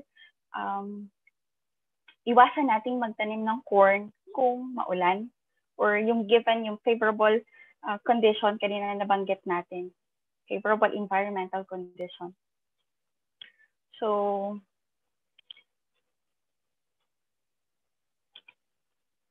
lastly, ito na yung actually last topic or part ng aking presentation. Ano ng role natin knowing that this disease is a potential transboundary disease ng corn? So for us, iba't ibang participants natin, meron tayo from LGU, from different government offices, nakita ko may taga BPI, may mga students, may mga instructors, professors, researchers, and from LGU. So to build awareness about the disease, its importance, and ano yung status ng disease na ito. And also, of course, to have yung studies pa for madami pang kailangan gawin for this pathogen and for the disease. And of course, part ng disease pyramid, disease spread ay ang tao. So let us not be part of the disease spread na kakalat pa itong sakit na ito. And of course, we appreciate kung if you notice this disease, white spot ng corn, actually hindi lang white spot ng corn but all other diseases, kindly report to your municipal or provincial agriculturist or sa RCPC, ngayon ay RCPMC, sa BPI, in your area, or to us sa NCPC. You can message us sa Facebook page or you can send us email sa amin pong email address.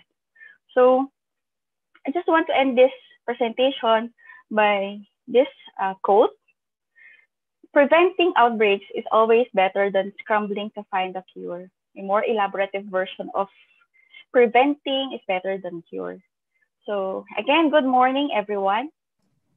Thank you for listening. God bless and keep safe always. Maraming salamat, Ma'am Joy. Ibinahagi po sa atin ni Ma'am Joy ang isa sa mga potential transboundary disease ng mais na tinatawag na white spot. Ito po ay isang complex disease na ang causal agent ay bacterial pathogen. Na i-share din po sa atin ni Ma'am Joy ang tungkol sa biology, symptom at kung paano i-manage ang sakit na ito. Muli, maraming salamat, Ma'am Joy. Again, let me acknowledge some of our participants who are watching from DOST Region 9 in Zamboanga del Sur. We also have participants from De La Salle Araneta University, from Apayao State College, and from Baguio and Oriental Mindoro. So meron din po tayong mga sumusubaybay sa Facebook. I think there are around 40. So maraming salamat po sa inyo. Okay. Muli po, maraming salamat sa ating mga speakers. Tunay po na siksik sa impormasyon ng inyong mga naibahagi ukol sa mga transboundary diseases ng kasaba, kakao at corn o 3Cs. Sigurado akong maraming natutunan ng ating mga participants at maaari nilang magamit ang mga impormasyon na inyong ibinahagi.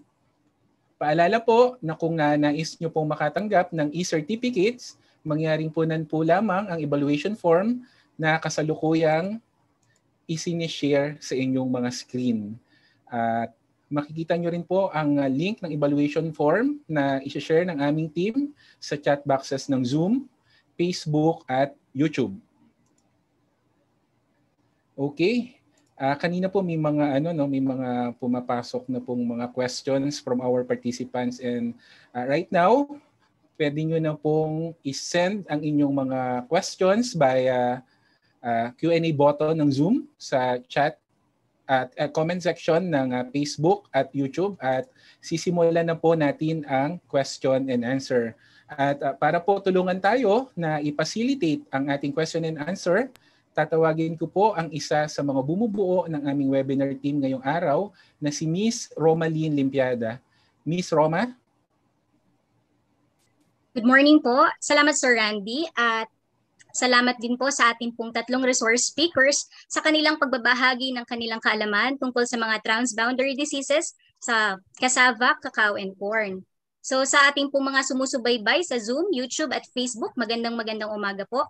Kung kayo po ay may mga katanungan pa na hindi nyo pa po na i-raise, pwede nyo na po itong ilagay sa ating Q&A chat box or sa comment section po ng Facebook at YouTube. And kasama po pala natin ngayon ang mga webinar, part po ng ating webinar team na sina Miss Jane De Rojas, si Miss Joanne Robles, Miss Donna V. Ramirez, and Miss Julian De Chavez sa pagkala po or pag-consolidate ng ating pong mga questions. Yan. So para simulan po ang ating pong mga questions, ay basahin ko po muna yung ibang mga comments. Yan. So from Mr. Ray Santos, ito po yung comment niya. Nice to be part of this webinar. Thanks. Thank you rin po, Sir Ray. And from Miss Paz Kutamora Chan, sabi po niya, thank you, Dr. Pinili, for the helpful information. So para po sa ating unang katanungan, para po ito kay Dr. Pinili, alam ko ready na po yung mga resource speakers po natin. For the first question po ay galing po kay Miss Merle Palakpak na nasa Zoom. Ano ang recommended measures to prevent the movement of virus to different areas within the Philippines? Doc Marie? Okay, thank you for that question coming from Ma'am Merly. Actually, yun yung isa sa mga objectives one of the objectives ng R4D for Transboundary Pests and Diseases is to capacitate our technical staff, not only from the regional level but up to the provincial level. Yun yung call ni Secretary Dar.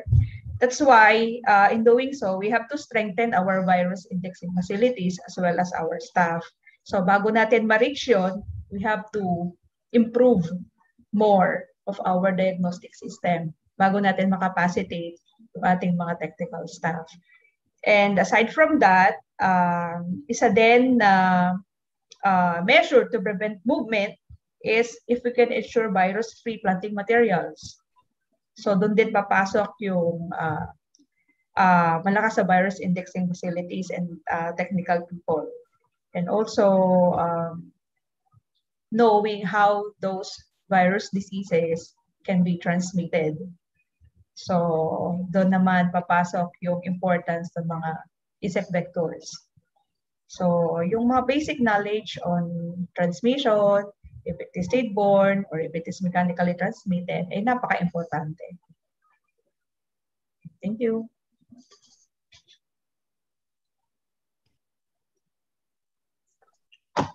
Thank you, Doc Marie. For Sir Freddy naman po, may katanungan po from Miss Catherine Mediodia, Balura na nasa Zoom. What are those cacao varieties that are resistant to pests and diseases? So may na-mention po kayo kanina ng mga resistant. Ano daw po kaya yun? Thank you po. Thank you for that question. So as of the moment, very limited pa rin yung ating information regarding the level of resistance or tolerance sa mga available clones natin, since yung focus in the breeding programs ngayon is more on the development of high yielding varieties for our clones. So this is a good opportunity also para sa ating mga plant pathologists and breeders to work on the identification kung ano yung mga clones natin na with this degree of resistance sa mga specific diseases or plant pests po. Thank you. Thank you, Sir Freddy. Meron din pong comment for Ms. Joy Mendoza. Thank you, Ms. Joy, for the relevant information on corn diseases. And for our next question naman po, para po kay Doc Marie Pinili. This is from Ms. Karen Barandok Alviar na nasa Facebook. Aside from using antibiotic like streptomycin, what other management strategies can you advise our cassava farmers to prevent proliferation of CPD? Private companies who rent vast farms for cassava planting sometimes would never reveal the source of plant cuttings distributed to them. Can the RCPC and regional agricultural offices require the big industries for information like plant cutting resources? Okay, thank you sa question. Actually, so far, ang nire-recommend pa lang is yung use ng streptomycin or Tapugard. But basically, yun na yung nakikita naming problem when we visited areas sa Isabela na nag-start na siya mag-develop ng symptom even if it's treated with streptomycin. So, yung isang magandang measure is tingnan natin talaga kung ano yung mga symptoms. Like yung pinakita ko niya sa presentation, if you're uncertain with the above ground symptom, yung lumiliit yung dahon or something, you can look at yung mga stem cuttings kung present yung necrosis doon sa phloem. So yun, that's one indicator. Kasi sa ngayon, wala pa din, aside from Tapugard, is wala pa din talagang na-validate or na-evaluate na other measures aside from yung sa Tapugard.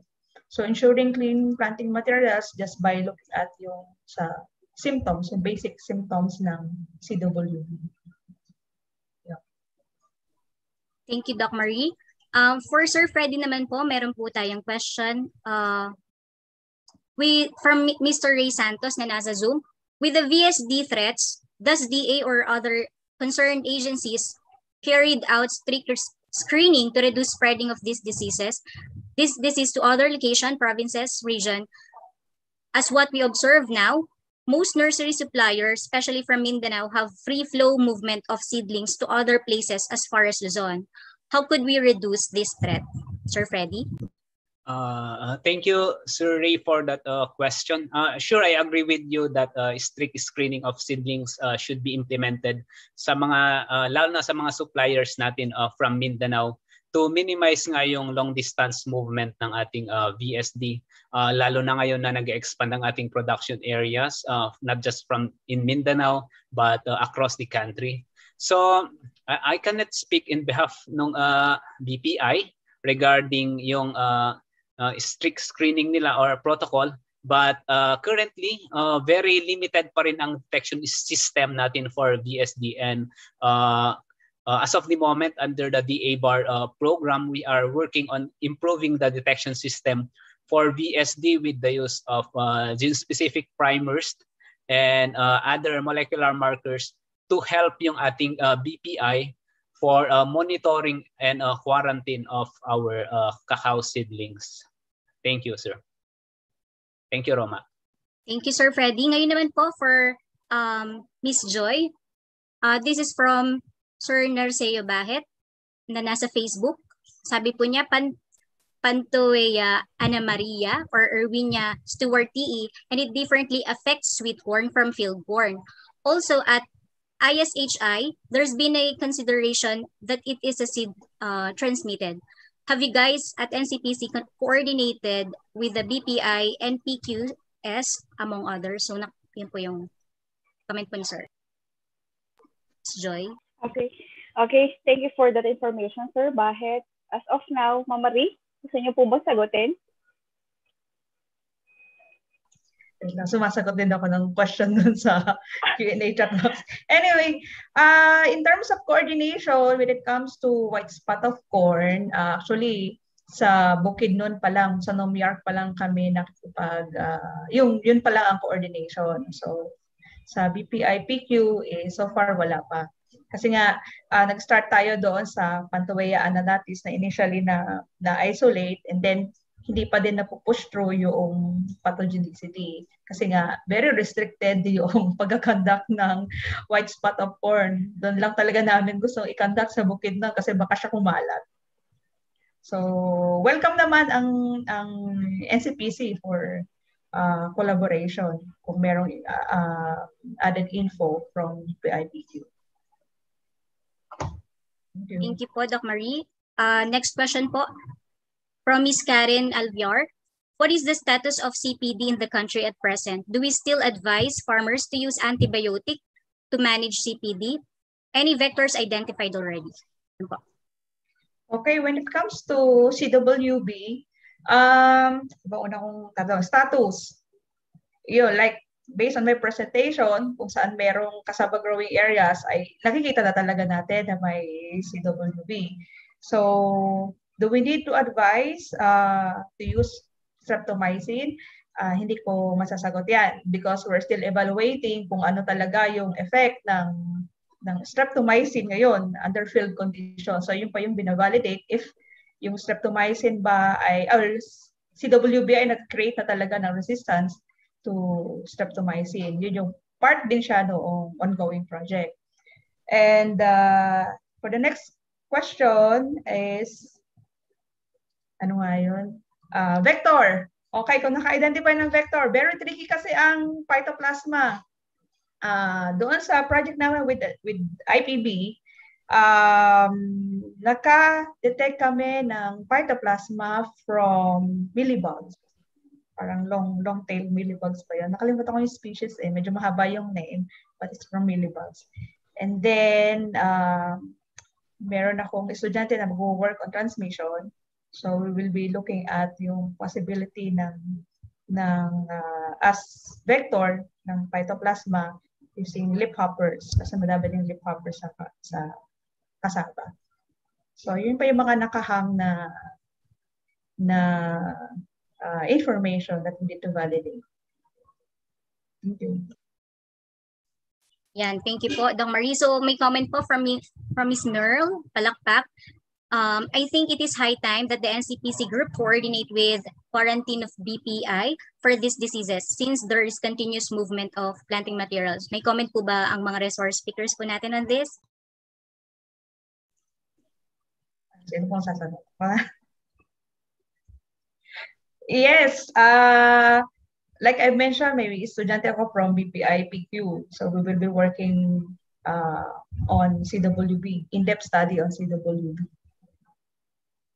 Yeah. For other diseases, yes, open naman ang National Crop Protection Center. Thank you po. For Ms. Joy, are there specific corn varieties susceptible to white spot disease? This is from Ms. Lilia Portales na nasa Zoom po.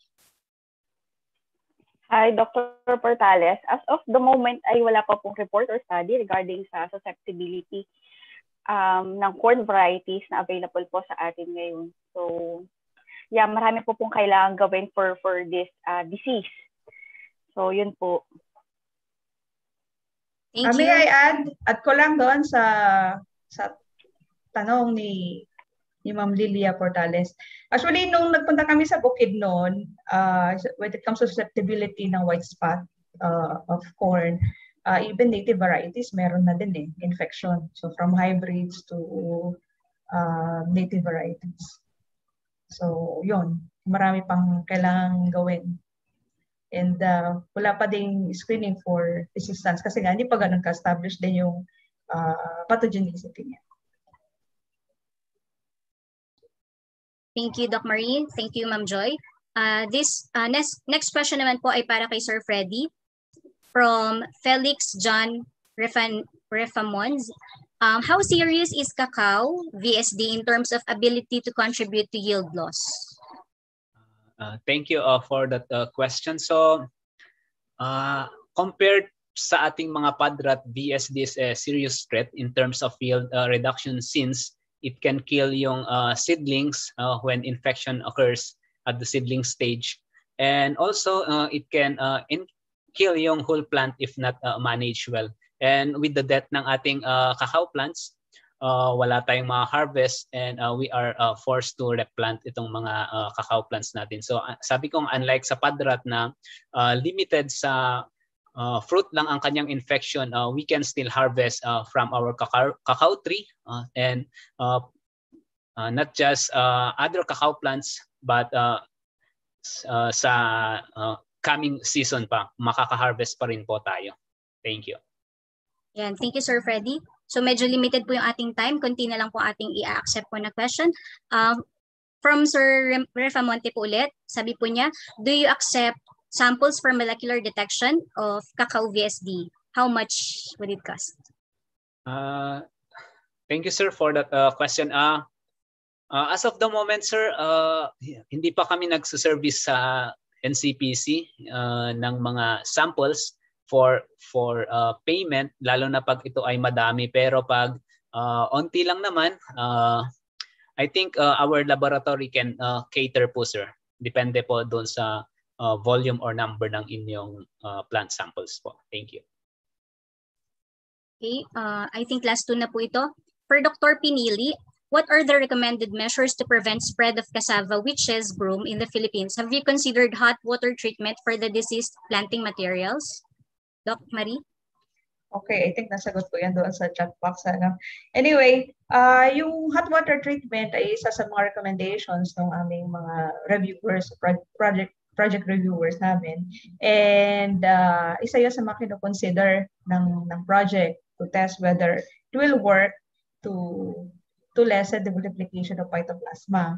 Aside from yung tinitignan namin na potential BCA for CWB as an alternative to streptomycin. So ongoing po yun. Nasa pipeline namin yung pagtetest ng hot water treatment. Doc Marie, what is the vector daw po for CDW? Okay.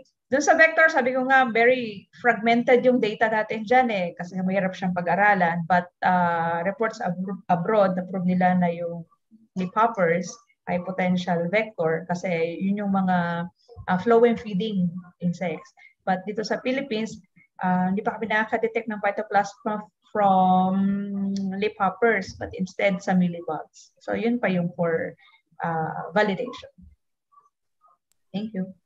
Doc Marie, you mentioned in your presentation about the suspected mosaic disease in cassava. Is there any update on its identification?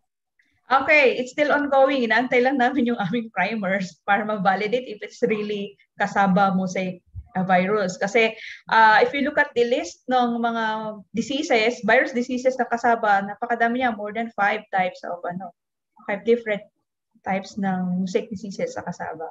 So sana hindi siya yung African cassava mosaic virus disease. Thank you. And thank you po, Doc Marie. So last na po, dahil wala na pong oras, from Dr. Bahet, JF Balidion has done substantial basic studies on cacao VSD. What gaps are there to studies to come up with an effective management strategy? Thank you, Sir Bahet. Okay.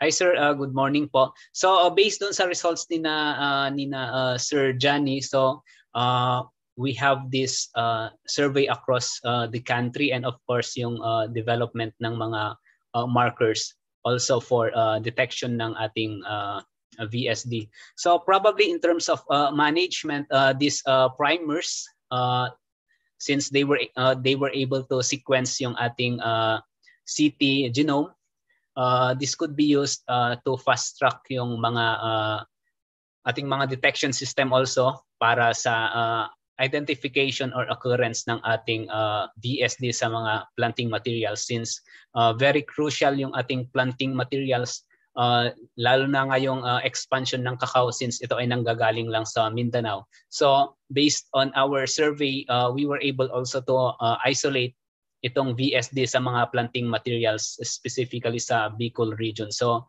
I think ayun nga, based sa kanilang mga outputs, we can generate or we can use yung mga data na nagamit nila, which is we are actually doing in our project ngayon with DA-BAR in collaboration with Sir Johnny Balidion sa improvement ng detection system po. Thank you, sir. Muli, marami pong salamat sa ating pong mga resource speakers sa kanila pong pag-share at pagsagot sa mga katanungan po ng ating pong mga participants. At marami din pong salamat sa ating mga participants sa inyo pong aktibong pakikilahok sa ating pong webinar na ito. Alam ko po marami pa pong mga tanong na na-erase, pero kulang na po tayo sa oras. So, isend nyo na lamang po ang inyong katanungan sa ncpc.uplb@up.edu.ph at kayo po ay sasagutin po na ating pong mga resource speakers. Muli, maraming salamat sa aking pong mga kasama sa segment na ito, kay Miss Julie, Miss Donna V, Miss Joanne, Miss Jane, at yan. Thank you again sa mga resource speakers and to our participants. Binabalik ko na po kayo sa ating pong MC, Sir Randy.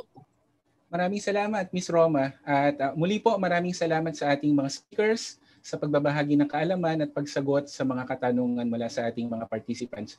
Uulitin ko po, huwag po tayong mag-alala at paniguradong ikakala po ng aming team ang inyong mga katanungan. At maaari din po kayong mag-message sa aming FB page o kaya ay mag-email sa ncpc.uplb@up.edu.ph. Again, ncpc.uplb@up.edu.ph. Muli pong paalala para sa mga nagnanais na makatanggap ng e-certificates para sa ating webinar ngayong araw, maaari lamang po na sagutan ng evaluation form. Ang link po ay isi-share po natin muli.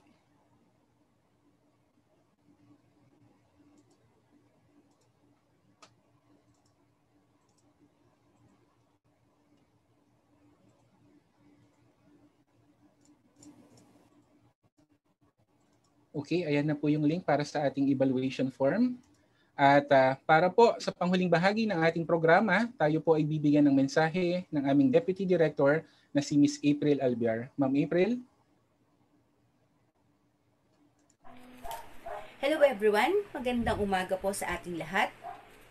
Narito na po tayo sa huling bahagi ng ating NCPC Anniversary Webinar Series bilang bahagi ng selebrasyon ng ika-45 anibersaryo ng National Crop Protection Center.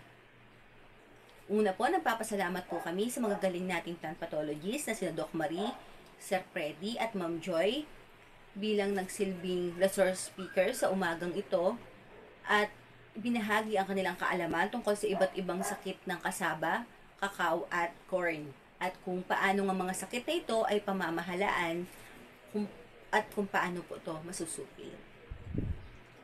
Taos puso po nagpapasalamat ang NCPC sa pangunguna ng aming Director Melvin Embuenga, sa inyong lahat na nakasama namin mula sa una hanggang sa huling episode ng aming webinar series.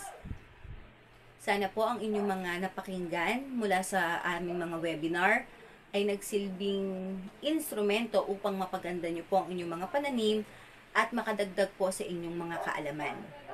Batid po namin na may mga katanungan po kayo na hindi namin nabigyan ng kasagutan or may mga paksa po na hindi namin natalakay. Ang NCPC po ay bukas sa inyong mga katanungan. Meron po kaming plant health clinic na handang tumulong sa inyong mga problema. Ngunit dahil po sa kinakaharap nating sitwasyon ngayon ay hindi po kami tumatanggap ng sinumang bisita sa aming tanggapan. Ngunit maaari nyo pong ipadala ang inyong mga katanungan sa aming Facebook page or email nyo po kami sa aming email address. At sisiguraduhin po namin na ibibigay po namin ang lahat ng aming makakayanan upang kayo ay matulungan. Ang webinar series na ito po ay hindi rin may sasakatuparan